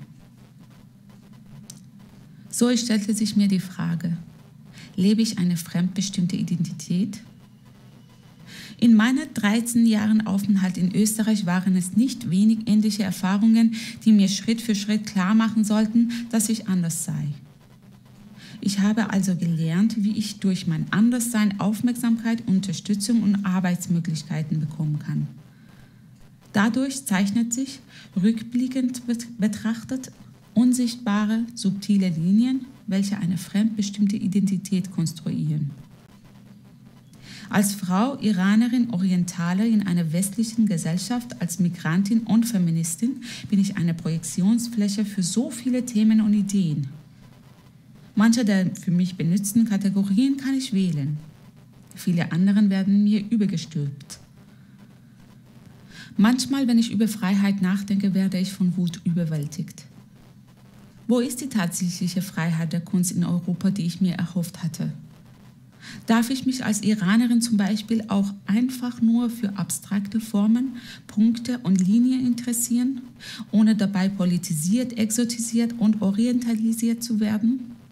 Ist es zu viel gewollt, mir zu wünschen, einzig und alleine als Kunstschaffende wahrgenommen zu werden, unabhängig von meiner Herkunft und dafür anerkannt und möglicherweise unterstützt zu werden? Nach meiner Auswanderung hat sich auch die Frage nach der Zielgruppe meiner Kunst ganz neu gestellt. Für wen produziere ich eigentlich? Wen will ich erreichen? Wer bin ich eigentlich? Wer bestimmt, auf welche Art und Weise, für wen ich Kunst produzieren soll? Welche Themen sind für welches Publikum vorgedacht und vorprogrammiert? Für wen möchte ich eigentlich Kunst produzieren? Für Peter und Lina? Für Hassan und Mina? Für mich? Für eine utopische Gesellschaft, in welcher alle Menschen die gleichen Privilegien genießen? Die Gedanken an Freiheit in Kunst werden komplexer, wenn ich an die sogenannte Diversity-Politik, praktiziert in Österreich, denke. Zweifel tauchen auf. Werde ich immer noch von der Diversity-Politik unterstützt, wenn ich nicht entweder die Erwartungen erfülle oder mich darüber aufrege, sondern einfach nur meinen Interessen bezüglich Kunst, insbesondere Tanz, nachgehe? Werde ich auch wahrgenommen, wenn ich nicht das Bild anspreche, welches es rechtfertigt, einer Frau aus dem Iran hier eine Bühne und Öffentlichkeit geben? Was wäre ohne die moralische Genugtuung, dass man es dieser arme Iranerin ermöglicht hat, sich künstlerisch auszudrücken und ihr endlich die erhoffte Freiheit geschenkt hat? Bin ich immer noch interessant, wenn ich nicht mehr die Opfer, die Kämpferin oder die Heldin repräsentiere?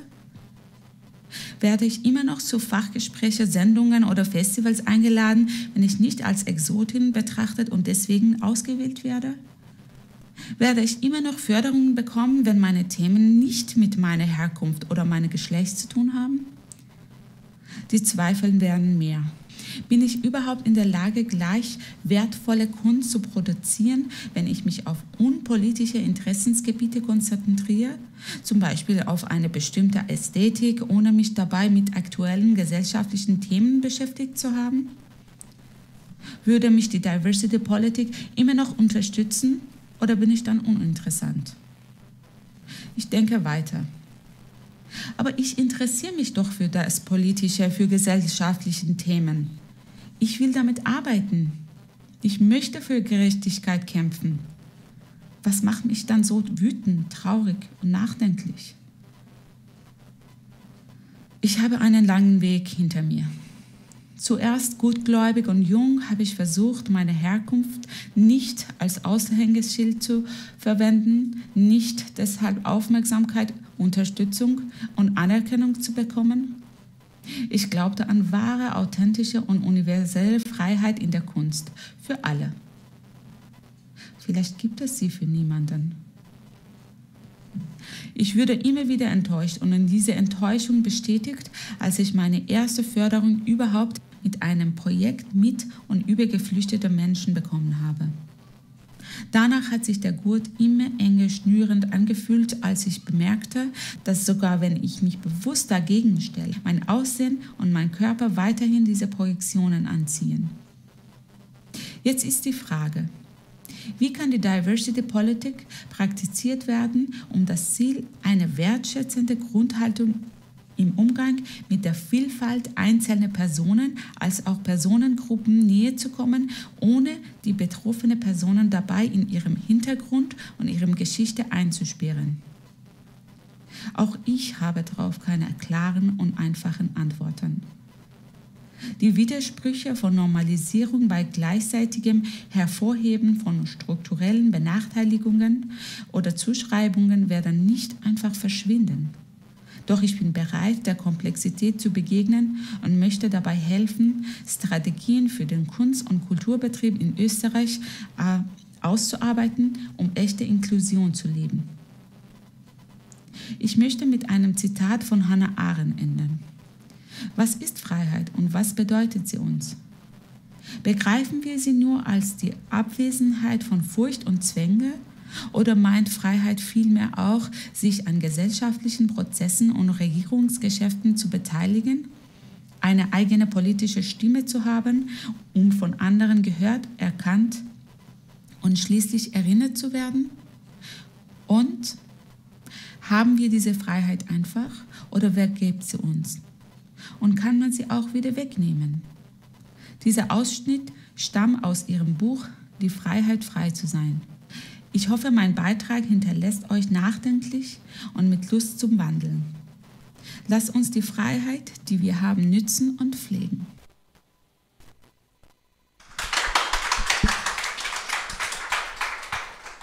That was Uldos Amatzede, an amazing performer, dancer, artist. And she's usually seen, thank you for taking the time to listen to that actually. She's usually seen in a very present way as a dancer and expressing through her body and her movement. And I think that deliberately asked her to be part of the readings because I've worked with her in several different contexts and she's always got so much to say. And but she never has the platform to say it in that way. So I was really happy to have her write. And she was like, I'm not a writer, Tonica. I don't write. I don't usually do this kind of things. But she really had so much to say that I was really glad she could be part of it. And yeah, I think that this platform is something that I will continue because it really has opened up for people, as I said, that are not always in the limelight in the way that this puts them in the limelight in a very personal way. And they also get a chance to reflect on themselves and also cause reflection in others, and that's what this project is about. So thank you for listening as well. Thank you too for both of you. Thank you, Smaranda, and thank you, Tonica, for the little presentation. And like now when I was listening to it, I was like, oh my God, some of those things, like when she entered to the university and stuff, actually it happened to me too. Like, you know, I remember sitting there, people waiting for me to get married, you know, because originally, like, I'm from Syria, because everyone wants to go to this big fancy wedding where I'll be like, you know, the bride with this huge wedding dress and everyone can, like, you know, dance and with the, you know, dabka and everything. And it's, I don't know, and always those strange questions that they used to ask, but, well, that's behind me now somehow. Well, the first I mean, like now everyone is invited to, you know, ask questions anytime, raise your hand. Yes, of course. I actually forgot to ask if anyone, does everyone want to speak German? Was there anyone that needs a little broad translation of what was said? Please don't feel shy if you do. No? Okay, cool. Okay. No, that's fine. Yeah, well, whenever you would like to, you know, ask a question, my colleague will come with a mic. You can, actually, you should better, like, you know, keep the mask on and then ask the question. Yeah. I'll start the discussion. My first question is for you, Smaranda. What were the big challenges you faced at the beginning when you started question me and answer? Well, I think it's basic challenges that one faces when one does cultural projects, that you have to get money, you have to get people involved, not being able to pay them a lot, which is just, you feel shit doing it, but you have to get people involved because otherwise you can't grow, right? So that's a challenge for sure, but maybe more on the layer of ideas and what it's about and the theoretical background. Of course, it's also a challenge to kind of see how the artists interact And the curating is also, I guess, I mean, that's not my topic in the project, but there are always challenges with this because people don't know each other before. The artists that are part of the program, they get to know each other through the program. So also the artists who've been in Vienna for a long, long time, they're not from some leftist bubble where you know how to speak and what norms there are to make people feel included in discussions like this. So obviously it's also interesting to work on the topic of migrant artists, although that's not really a topic, but they're included in this obviously, and that's the target group, with a group of Austrian artists that maybe don't really know many people that are new to Vienna. And they just grew up differently, right? Their entire surrounding are maybe Austrian people who've been living here for a very long time. So that's also an interesting thing to see how also the mindset changes. Of course, if you don't know many people at the beginning, you have what Uldus was also talking about, right? A lot of exoticizing of artists who are new to Vienna.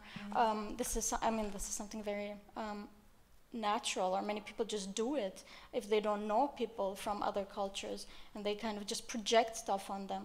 It's also an interesting way to navigate it, and a challenge definitely. Thank you.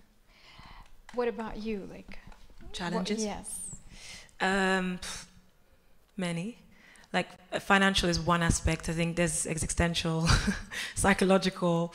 No, but I think the challenges for me in my work, Reading the Radical is one concept of many things that I do, or one project of many things that I do. But the challenges are making space for. So the diversity conversation is very new in Austria, and it's very old in other parts of the world. But so the challenge is to get beyond a very basic understanding of what diversity is, in terms of not looking at others and creating distance and othering people and difference, but understanding that different people have very different experiences and experience the world in different ways because of their skin color or religion or gender. And that unfortunately there's discrimination based on different factors, which is why intersectionality is also important. So there's a challenge of, first of all, getting to a level of conversation of what diversity should actually try to achieve. Then there's how we include diverse people. And then there's what I think is a step beyond, which is to empower diverse people. So for me, my challenge or my goal is to always find a way, not just for myself, but to open up a path for others. So it's always, okay, there's this institution or this person who wants to book me or wants me to curate something, but I'm always thinking, how can I actually open that up to others? As a curator, naturally, of course, I'll ask other artists and producers, etc. But it's always a question of pushing a budget or pushing the program a little bit more. Like most of the time, I'm asked to do something as an individual, one thing as part of a program is already preconceived, and I'll always try to push to have my own concept within that. So I have to make space for myself and then make space for others, so that there's a kind of empowerment of myself so that I can also bring up other BPOC or QT BPOC. So that's my main challenge, to actually broaden a little bit the mindset of those who ask me to do something, to think, okay, this is one project or one film or one DJ set, but how can we sustainably include people of diverse backgrounds? Yeah, like pushing the limits a little bit more so the next time you can step, you know, and start somewhere else where you're like further and further beyond. Yeah.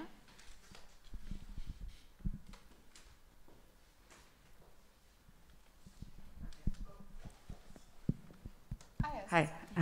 Firstly, thank you. Those are really interesting presentations and projects. And Tonica, I wanted to follow up on that because I was also wondering what strategies you've come up with personally as a curator, let's say for this project that you just explained, to go really far down, let's say, the hierarchy of people that are normally presented. So how do you find people that are not just used as tokens, let's say, in Austria, but how are you doing research to figure out and explore the many artists that are truly unseen? I mean, of course, you can speak to your friends and you can speak to this person or that person, but how do you dig even deeper? Because I think that's hard for everyone to achieve. Yeah, thank you for the question. I mean, I think way before I even started to curate, as an individual moving to Vienna, not knowing anyone, and also being a black queer person moving from a big city of London to the tiny Vienna, I actively was engaging with finding community, finding spaces that were safe, and realizing that in Austria and in Vienna there were not spaces that were offered that were like that. So having to create those spaces. I still come across new artists, new creatives every day, every week, and that's the exciting part of my work. How do I dig a little bit deeper? I mean, I do actively a lot of research online. I do a lot of friends of friends, going to a lot of exhibitions myself, but also trying to go to the off spaces, not go to institutions, and also work within off spaces. So a lot of what I do, there was a project a couple of years back, 2019, that I did at a space called Anatolian Schnitzel, which is like a it's actually is an imbiss, as the name actually suggests. It was a schnitzel takeaway place, and they were offering like a Zwischenmieter, so you can take over the rent for a month.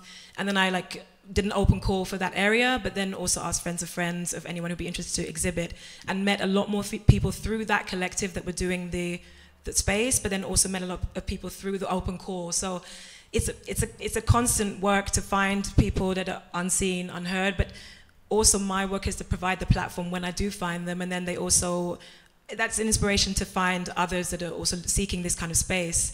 And it's a project I did with Stand 129 last summer. Was it last? Yeah, 2020 is a blur. Wow. Yeah, well, it was never there actually. What? Somehow, It's like it didn't exist. Yeah, but it was very present at the same time. Weird. So Stand 129 was also a space for me that was really important, that is embedded within community, that it's not these centralized white wall institutions. They're very much, oh, thank you. Nice. Community, this is how we work. So yeah, exactly. So offering a space that are not these centralized, very elitist ways of finding artists, and also showing that people can access art. Like community should have access to art in a way that they wake up and it's around the corner. Or, you know, we actually exhibited so this project was possible because even though it was opening after the lockdown, it was presenting works from inside the space outside. So they've got the huge windows, and we had a pop-up in there, a hair pop-up, looking at the story of black hair story and black history through hair. We had Ina Adoan doing a photo exhibition presented through the windows. So it was about reintegrating into community post-corona. We're still in corona, but post-lockdown, several waves, and also about like reintegrating and understanding how important culture is for community. So to answer your question, yeah, actually curating also in off spaces is a way that I also find and hopefully attract and work with other artists, you know, by not being in these centralized, clear, obvious spaces. Thank you. Is there any other question? No? Okay. So, Smaranda, for you a question. How do you, how should I say, I mean, like those open calls you do, how do you try to find those new artists who are maybe not so embedded in the art and cultural scene? As Tonica was saying, it's just a lot of research. I put together a really long list of... Like, do you really write them, you know, stalk them on Instagram? Yeah, like, totally. On Facebook more. I'm not on Instagram, unfortunately, or fortunately. Yeah, I just add people on Facebook, like, I know you're an artist, okay. And then I invite them to the open call. It works. And it's really the way you've got to do it, because I think a lot of people are also maybe feel shy when they're new to a city. They don't feel like... Maybe it doesn't seem approachable, the project that we're doing, from the design or whatever. So it's really about getting people, getting their attention by just really contacting them. I write emails to people, I find their email address somewhere on their website, and then just write them, hey, I found your website today, don't you want to apply? And also, obviously, we're in touch with organizations that work with refugees who are new to Vienna, not in the arts field, but just that provide basic services, and they always share the open call. So if somebody... They know someone. Exactly, Okay, they could spread it pretty fast. We both... I mean, like, you both talked about a little bit, like, you know, about financing. I mean, art is not for free, and it should be, you know, get paid. how do you think all those scholarships and, you know, the financing from the government should change so that, you know, unseen or unheard artists could also have access to money? For me, having experience recently, so I didn't apply for funding for a few years actually when I first got here, because I was kind of put off by how it's really difficult, and also as a non-native German speaker, it's very intimidating. It's very a lot of legal, a lot of very like hard language, and so it put me off. And I had a point to this. Point was that I lost my point actually. Yes, and therefore, now that last year for the first time applied for BM Kurs and looking for funding there, and in the requirements, they most of the time are asking not Leihpersonen, so not laypersons or individuals, but usually you have to be tied to a verein or an organization or a company, even better. So they have some, I think for me, the structural obstacles are still that as an individual, so imagine you are a refugee, or even as a black Austrian, or as a migrant, some of a migrant background or biography, I think that it's still very inaccessible, because if you're not tied to a bigger organization, you don't have the background or the CV or the awards or whatever it is to get to be actually taken seriously, your application to be taken seriously, then there's still a very structural obstacle that are very present on that level. But since I've lived here, sort of lived and worked in Vienna almost 7 years, I think things have opened up. Question Me and Answer is a good example. There are other funds and other support systems like Kulturhaus, you know, even Stern, for example, you know, that I know they've got funding for smaller projects and things like this. And I think on that level, it does allow people to apply. That's a much more friendly and much more accessible way of applying for funding. But on the institutional structural level, it's very alienating, actually, still. It's always scary, to be honest. Like, I also apply like for funding, and every time I download those sheets, I was like, oh my God, what are you gonna do? And then like those numbers and then those Excel sheets, and it always so scary. And then I really have to take all the power that I have to really sit and say, okay, you're not gonna move until it's done. And sometimes it doesn't really work, but at least I try. I would say it's there's a quite a solution that I would just propose for this, is that we just need quotas for public funding. At the moment, the public funds are divided in such a way that they really go a lot to Austrians whose families have been here for many generations. And I don't know how many of you know the program of Kulturhaus, but they give stipends to 5 artists a year for half a year. It's basically like the stipends from the BKA, but they just give it to artists. And what the city of Vienna is doing is that whenever a migrant artist applies, this is what they tell me, what I've heard from artists around, they say, well, while you're applying with us, you can just apply for Kulturhaus. So basically it's like just go there. Dividing it. Like. But it's only 5 stipends a year, so I mean it's not really anything substantial. But it's like a good excuse for them, just go there. And this is kind of what's happening. So we just need a quota that a certain percentage need to be people who haven't been with their families living here for 300 years. And I mean, something that came up yesterday in one of the discussions was that the jury members, I mean, like it's not so transparent, you know. You don't really know how much money goes where and who gets it, and when it comes to, you know, the big institutions. But then also, you always find the same names again and again, because it gives them like somehow legitimacy, you know. Oh my God, she got this.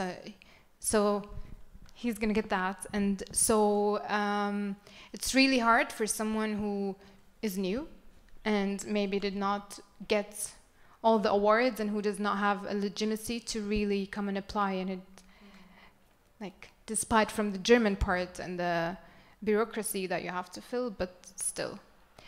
I think also, like, unfortunately, diversity is really still seen, or being inclusive in terms of like how funds are allocated to diverse people or diverse projects, is still very much seen in a very like quantitative way. So like quotas, even though they're important, like I feel like sometimes also essentialize. How do you actually do that without categorizing again or classifying like which groups deserve or should get what? Because even when you think about, like, I think the conversation of diversity in Austria for the main part still very much stays on men and women, which is just like, wow. There's so many spectrum of not only gender, but this is, I feel like when they say 60% women in the organization, they feel that that's enough, and that's enough in terms of diversity. So I don't even think they're even there yet to have a conversation on how to make sure that funding is allocated in a way that's even inclusive properly, to understand the reality of people's existence. So it's a very long way away, but I also don't have the answer, but yeah, I also don't know about quotas either. If that's if that's the way, only, yeah, within the context of Austria, I think it's a bigger conversation. Yeah. We have a question in the audience. I just wanted to add shortly, I mean, yesterday we also talked about data that is missing. Sorry, I hope that was not me. So data that is missing, and actually in Germany and in other countries, they are starting to collect this data, although many think it's not allowed to do so. But without this data, we will not be able to have any quota. And also to add, I mean, who are these people that are sitting in these institutions, in foundations? Who are the, like, we need also diversity there. We need people with diverse background who sit in the boards and who decide on where the money goes. So this is also, again, another level of where I think we need to fight for more people. Me personally, I work also for a foundation, and this is also what I really try to fight for internally when new people are hired, that they have a diverse background, because else it's not gonna change. Thank you. I think the staff and the staffing and the hiring processes is where it absolutely needs to start, because I did a project in 2018 with Kultur und Bewegung, actually. It was a Creative Europe project, so funded by the EU, and a consortium of Germany, Austria, and Belgium. Thank you. And we did a mapping research of cultural. I actually brought maybe five copies of these. They're on the piano. Of the mapping we did. So it was mapping of cultural institutions and looking at both quantitative data, so surveys that asked about the three areas: so personnel, so staff, programming, how the content and their content is done, and the public, so how they how they basically make sure that a diverse public is able to have access to the artworks or the institution. The audience. Exactly, audience, yeah. So we did this in Austria, and yeah, it was quantitative in the survey, and then it was qualitative that we did interviews of what we called gatekeepers. So at the very senior level, we interviewed the head of Weltmuseum or so and so and so. And as you can imagine, the results, which you will read, in Austria were a bit disappointing, but not surprising. But I think one of my main conclusions from this is that the conversation, the understanding of diversity in Austria is very, very quantitative, that we do need this data, but the ticking off of boxes of we have this many women or we have this many languages isn't actually enough. So it really only went on a certain level, and the amount of institutions that didn't even want to respond to the survey was already an indication of this. No one's really ready to have that conversation yet. But I definitely agree that a starting point, which is why at the beginning of this I talked about empowerment, is to allow BPOC or diverse people to be in positions, decision-making positions, to be able to even think in these ways. So, yeah. And where do you see, like, for example, the responsibility in cultural educational institutions? Because we heard in Urdu's, the reading, that she was also talking about the Angewandte. And so where do you think, what does have to change there in order for people who are new here to, be also free to do the work that they would like to do? That does not have to be about, like, identity or being from the Orient, from Iran. I didn't study here, so I'm not sure. I don't have direct experience of the educational system here, but the same things that I'm talking about in the institutions, actually, this study did not, and we thought about it afterwards, include educational institutions. And we wondered why we didn't approach Angewandte and building the But I hear the same issues about the unbefristete contracts of professors that are still white, or what is it, male, pale and stale. And we don't even have so many women, like, to be honest. Sorry, and I mean, like, the last time I was talking about this with a friend, and then now I went to the website to see, like, I studied graphic design at the University of Applied Arts. So then we went to the website to see, like, who did go, who did change, you know? Who are the new people there? And then I discovered, oh my God, it's still like the same stuff like 10 years ago. Same people, they changed maybe one man with the other, but that's it. But actually the cultural discussion changed, you know? Like, one of the artists I saw on your list was Ramiro Wong, who was fighting a lot for non-EU and outside the EEA students' rights at, is it Angewandte? Yeah. And it's also nice to see him on the list because he's a great artist. But, you know, at the time there were conversations on the student rights of like Austrian students, and there was much more focus on this than actually the non-EEA students and how they finding it difficult, some people, to pay their fees and things like this. So I think there's just an imbalance entirely of in the educational system also. You have a question, right? Yeah, I want to. From the audience, from the online audience. No, from my okay, you're gone. Myself as a participant. Hello. Yeah, I just wanted to add that I think art universities just are on the same level of institutional failure as funding institutions are. Like Asma Ayat, who's going to have a conversation after this one. She's studying at Angewandte. And Bildende, sorry. And I think she will also shed light on this. And I know horrific stories from MUK, Musik und Kunst Universität.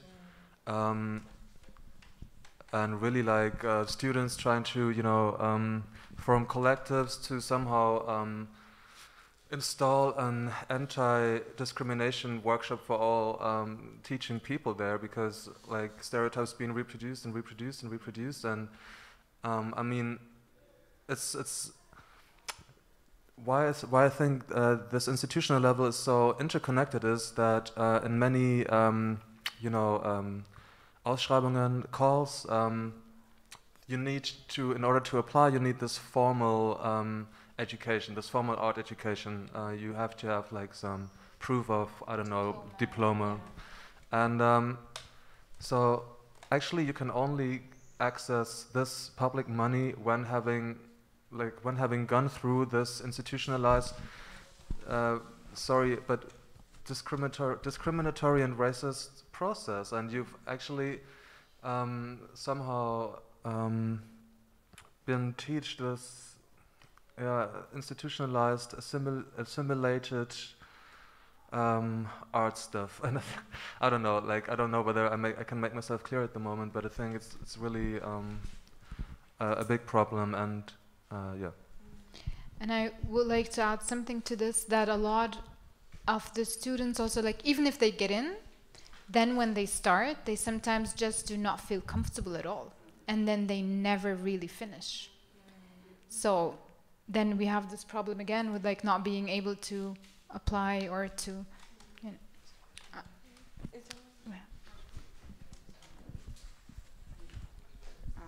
I can definitely speak to that personally because I studied at the Bildenden at the Art Academy, and I did finish, luckily, but when I started, I was in a class that was very Austrian. It was an Austrian teacher, and I'd say 90% of the students at least were Austrian. And I was new. I mean, this was 2005, so I felt I hadn't fully integrated, so to speak, but it was so toxic for me, this atmosphere. There was so much, that professor, in my opinion, had gotten the job because he was such good friends with people in higher up places, and then I think that climate was part of the class as well, and I think that's very Austrian, as it's who you know, and things stay in a club, and often the boys' club. And I ended up switching to another class that just happened to have the most diverse students body in the academy. I didn't realize it beforehand, but once I got there, it was just a completely different feeling. Another thing about studying art in Austria, and I think it's better at the Angewandte, but at the Bildenden at that point, there were really no classes in English. I had one class in English. And of course, you can make the argument, well, you're in Austria, you should speak German, but we're also in an art world, which is based on English, and so I thought that was also very, very old school. So that was my experience at the Bildenden. I have a question to you, Smaranda, about the feedback that you get from the different sides of your project, from the, let's say, the musicians, because I saw the list of musicians you're bringing in, and the artists. How do both sides of your project feel about it afterwards? Thank you for this question. We actually always send out feedback sheets, so we actually have some data on this. And the artists really appreciate the fact that they get to meet new people. Quite obvious. They meet people that they wouldn't normally meet.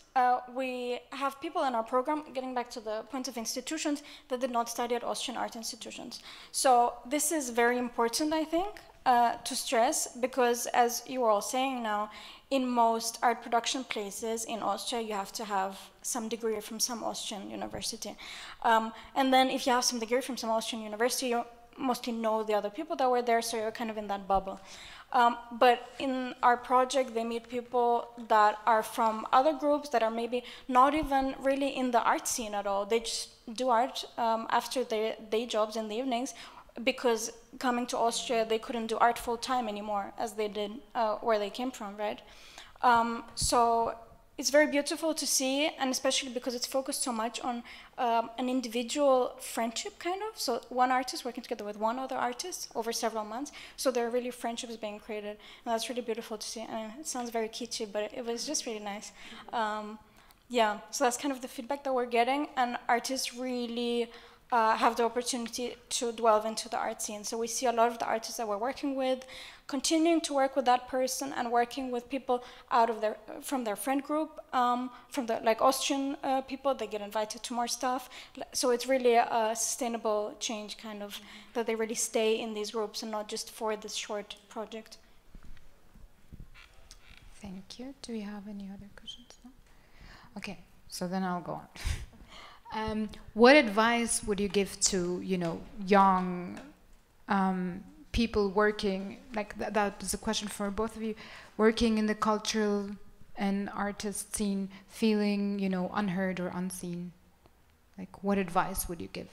Where should they start? Okay, think a little bit. Make space for yourself. I think young and old also. Anyone who's just young in terms of entering into the scene, where you can try to make a space for yourself. I found it really important to build collectives. So when I first started doing things, they were collectives that I founded. So Sounds of Blackness, Series Black. They were a way for me to have, also not just be in my head about how I want to do things, to think about how to work with others. But this kind of also gave me a grounding, as you said, in a sustainable way, that these are friendships that remained and collectives that have still remained to this day. So they don't have to be like-minded people, but find people that you are comfortable with. Don't underestimate the importance of having friends, being comfortable in the space, and feeling welcome. I think this can also, as an artist, as a creative, be super integral to your work and how you feel comfortable to produce and to create. So I think that, find a space. It doesn't have to be physical, when I'm also talking about a space within a collective or within people, with people that you feel comfortable with. What else would I say? I think that's the main thing that I found was helpful to me, and is still supported me till now to actually create. Thank you. Would you like to add something? No, maybe not. I'm not sure yet. Probably not. Sure. Yeah, you can add it later. Let's say if we would dream now, when would you say you have the feeling mission accomplished? As in personally, or for Austria? Because I'm when would you say yes, we are there now? We opened all the spaces and we, So maybe from our perspective a little, at the beginning when we started the project, we were thinking that we would also go into institutions a lot and really open up spaces. Then we realized that this is a lot of work and we don't have the budget and the time for that. So we kind of focused on these very specific projects that we do. Like, it's very clear. There's an open call, you work together, you exhibit. It's very clear. But we don't do this kind of policy work. So our goal will never be accomplished because there will always be new people in Vienna. So we do this consulting, supporting, getting people in touch with other people, and don't really work so much on the institutional side. So it's not like we have some goal to make some institutions more open, because people will always be new here, and they'll always need access, and you'll always need a place to go if you're a new artist in Vienna. Thank you. Would you like to? I think in terms of what I want to do with my work, I think that it's an ongoing process in terms of, as you said, there's always new creatives, artists, and to kind of keep providing a platform for them. I think that since I've moved to Austria, so 7 years, been here 7 years now, I've already seen changes. Like, I've seen, discussions, panels, but also there's at least a kind of spark of, okay, this is something that we need to think about, is important. And I think that in 2014 when I moved here, that wasn't the case. So that isn't to say that there are not, especially within the community I'm talking about, specifically the Black Austrian community, that there hasn't been people that we're standing on the shoulders of. There's Simone Inur, Vanessa Spambauers, Claudia Unterweger, etc., etc. I'm not even naming all of the amazing people that I'm referencing, but they've done the work, they've been doing the work. Pamoja, there are a lot of communities and institutions and organizations, I should say, actually, that have kind of paved the way for Austria to be more open-minded, and is still doing that work constantly.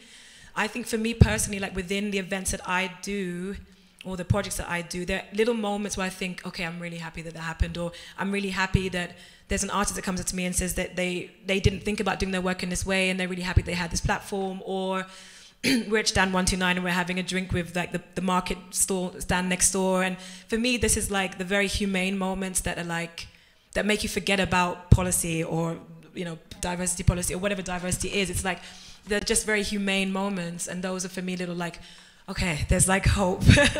But yeah, I think it's, as I said, it's an ongoing work. Do we have any other questions from the audience? Yes.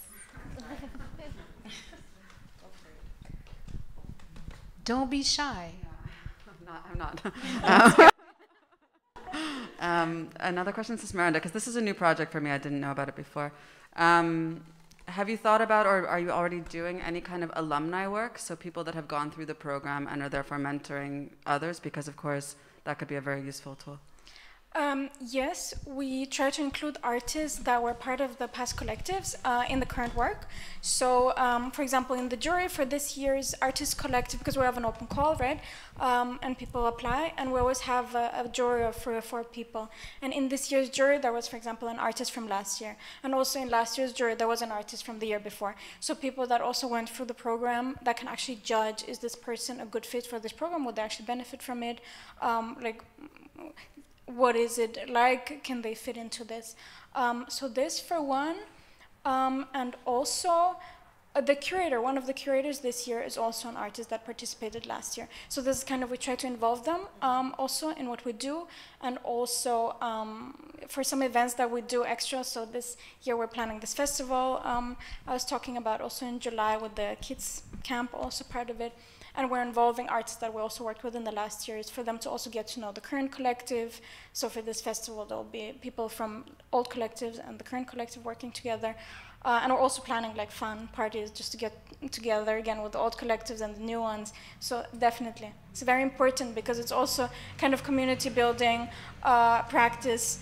And people have something to share, right? So if you organize a party for the old collective and the new one, they actually have stuff to talk about, and it's not awkward because they can just, how was the experience for you? It's quite easy to get in touch and start talking.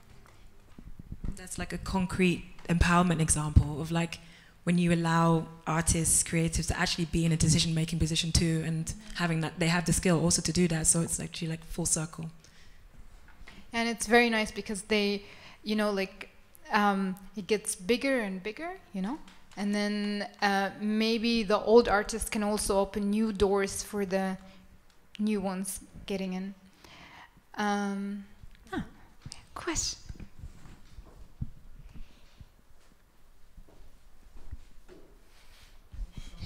Wow, was für eine Performance. I feel like I could have just speak out very loud. Thanks a lot.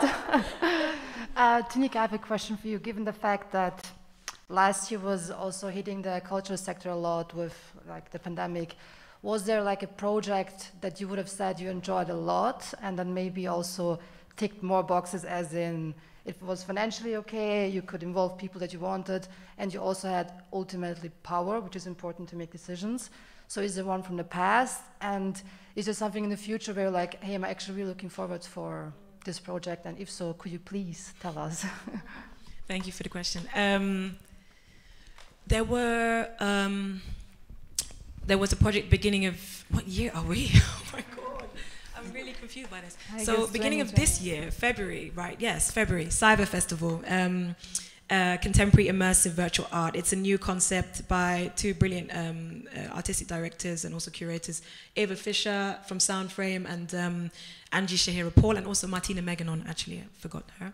And the three of them, I've worked with them in different capacities, as I said, as a DJ, and they also recognize that I've been in the last years actually doing more curatorial work, and they asked me to curate for Cyber Festival as a discourse curator.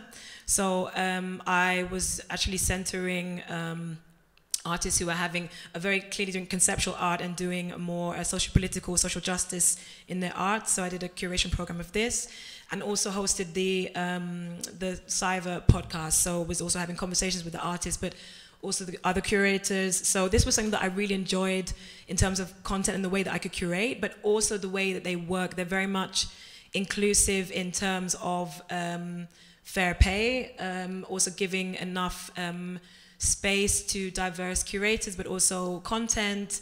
It was a digital program, so it worked during the pandemic. It kind of ticked a lot of boxes, and they also had like an awareness team and code of conduct team who were doing monitoring of online conduct, and to actually enter the spaces and to view the galleries and the 3D spaces or virtual spaces, you had to click.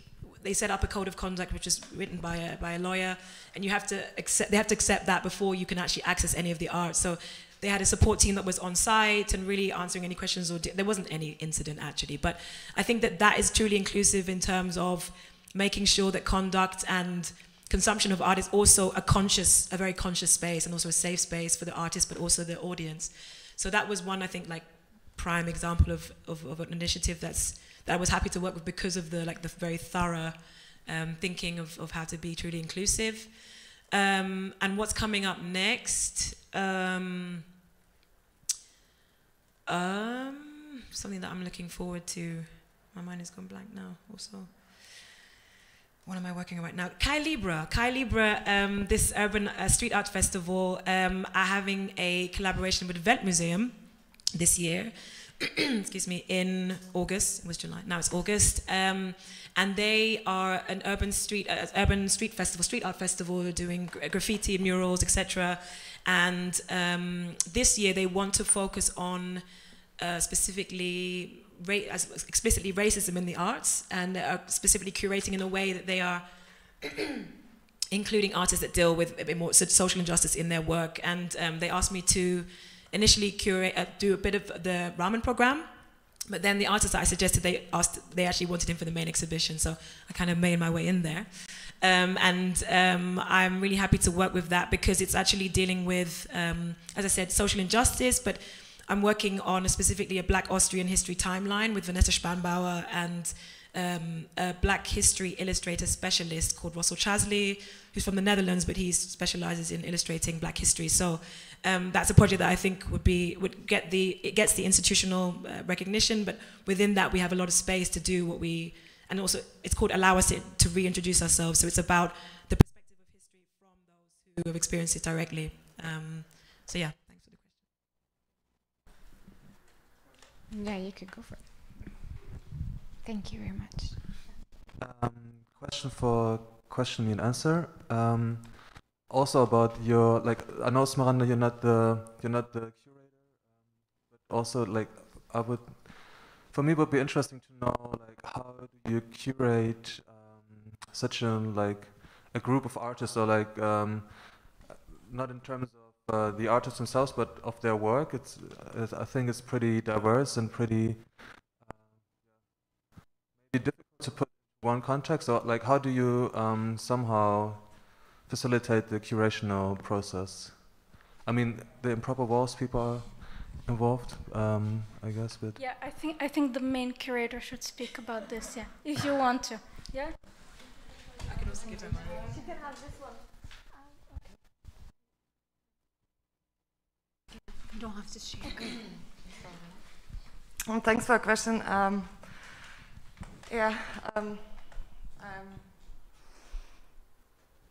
I will think how to answer now. I was not ready now. So, when we select artists, we also think about, of course, like the medium they work with, and what art they do, and also what are their concepts, what are their topics, themes, what they're interested in. And this is also one of the aspects, like, of how we peer artists together. Look at it also, and then we think about. We really think about something like that. It should be a bit not the same mediums that both artists are working. Like, so for us, it's very interesting, like, have a challenge. Sorry, and then of course, like, as now ours as curators' work is like to help them to find this like common ground together, but in terms also on what they want to express with their artwork, like what's interesting and what relates them together, and then like put together two different mediums and maybe even different ideas or concepts we are focused on. But you know, we like, I don't know, I can tell the example, like, you know, I met like two artists last week. I worked with like two wonderful artists. And it was one of the first meetings together. So first meetings I would always attend. Then I would already say, okay, now you can also do things without me. If you want, you invite me. If you need me or if you need some advice, I'm gonna be there. But we basically just had a small talk at the beginning, like how was your day, what you did, and trying to get to know each other on this very, very personal level. And then we started like to think like more on a conceptual like level, like what's interesting, what's important for us, like what you're working on, like what I'm interested in, and tried it and started to try to find this like matching points and try to find this common ground.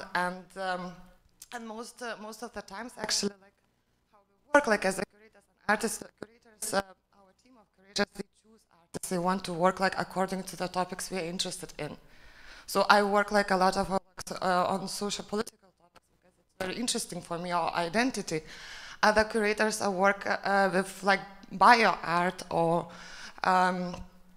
like really like fine arts. So it's different, and I think the outcome is also different. That's why we select like diverse artist groups and diverse topics and concepts and approaches, and yeah, and then everything comes together at the end in one big group show with different stories, which were narrated by this artist working together for a certain time. Thank you so much, Justina. I would also like to know, is there actually a topic, like, you know, a topic for all the artists and then you do the exhibition, or is it like completely free? It's very free, and that's a very crucial point. I think that's what you wanted to hear from me now also, kind of the direction. Half of them are migrant artists, and they don't have to do anything related to their origin, like anything that people project on them. Some people do, of course, like feel free to do whatever you want, but there is no obligation whatsoever. So as Justina was saying, bio art, lots of bio art actually last year and this year now again, all kinds of stuff. And that's super important because also artists say, this is one of the few exhibitions that I'm doing since I'm in Vienna where I'm not put in the box of, you're the migrant artist, teach us about racism or something. So I can do something that I'm really interested in and not Yeah, not having to always be in the educating role or taking a certain perspective of showing the audience your reality, like what has my life been like, sharing very personal stuff. And when will this exhibition be, actually? The current artist collective that we're working with... Because they just started, right? Yeah, they will be exhibiting at the end of November in AG 18 in the 1st District. AG 18, it's Urban Art Gallery in the 1st District, yeah. Thank you. I'm looking forward. Are there like any other questions from the audience, or maybe online? Dear online audience, do you have any comments for us? No? Yeah, I guess so. I hope so. Maybe for the exhibitions, I can also add, if somebody's interested before November already, for the artists that are part of our collective, we also organize small exhibits for them throughout the year, so like satellite exhibitions, so they get to work with other curators together. So we're planning an exhibit at Rudolf Leib Gallery in the 1st District also, so we also go into like fancy places, which is very important to us, to not stay always in the free scene kind of, but really the spaces that also belong to them and should belong to them. So there we have cooperations running with red carpet showrooms, so there's showrooms in the metro stations, these big ones. So once a year, our curators curate the one at Karlsplatz, the big one, and some other stuff. I think 2 free more this year with Kunstraum Super, like stuff like that. So always then smaller groups of the collective then exhibit there together, and then at the end all of them together, kind of. And for example, at the gallery, does the people who own the gallery also have a word in, like, you know? Yeah, we try to not do it at all like us renting the space, but it's about the artists engaging with the gallery owners. So we kind of like, you know, this is an opportunity for you to meet new artists. We're just bringing them to you, kind of. And that's cool for us because that way they have to engage with them and we're not just renting it. Okay, I guess, ich weiß nicht wie viel, like, I did not look at the time at all. We started a little late, so we have still 15 minutes if you want, but if you want to have the full 1 hour break, I think food is ready now. Yeah. Now it's like really the last chance you have to ask any questions. Yeah, and I just wanted to say that please stay with us for the last slot, and I know weather's good, but we have a nice voguing workshop, we have a nice dialogue session here, we have another radio workshop, so don't leave just after lunch, stay with us. Yes, that's true. Like after lunch, I mean, like we can talk at lunch a lot and exchange and network, but then afterwards we actually have a program as well, so please stay. It's going to be super interesting. I really want to say thank you, Smaranda, and thank you, Tonica, for being here today. And thank you for everyone who is watching us online and the live audience as well. It was very nice. Enjoy the sunny day and let's go get some food. That's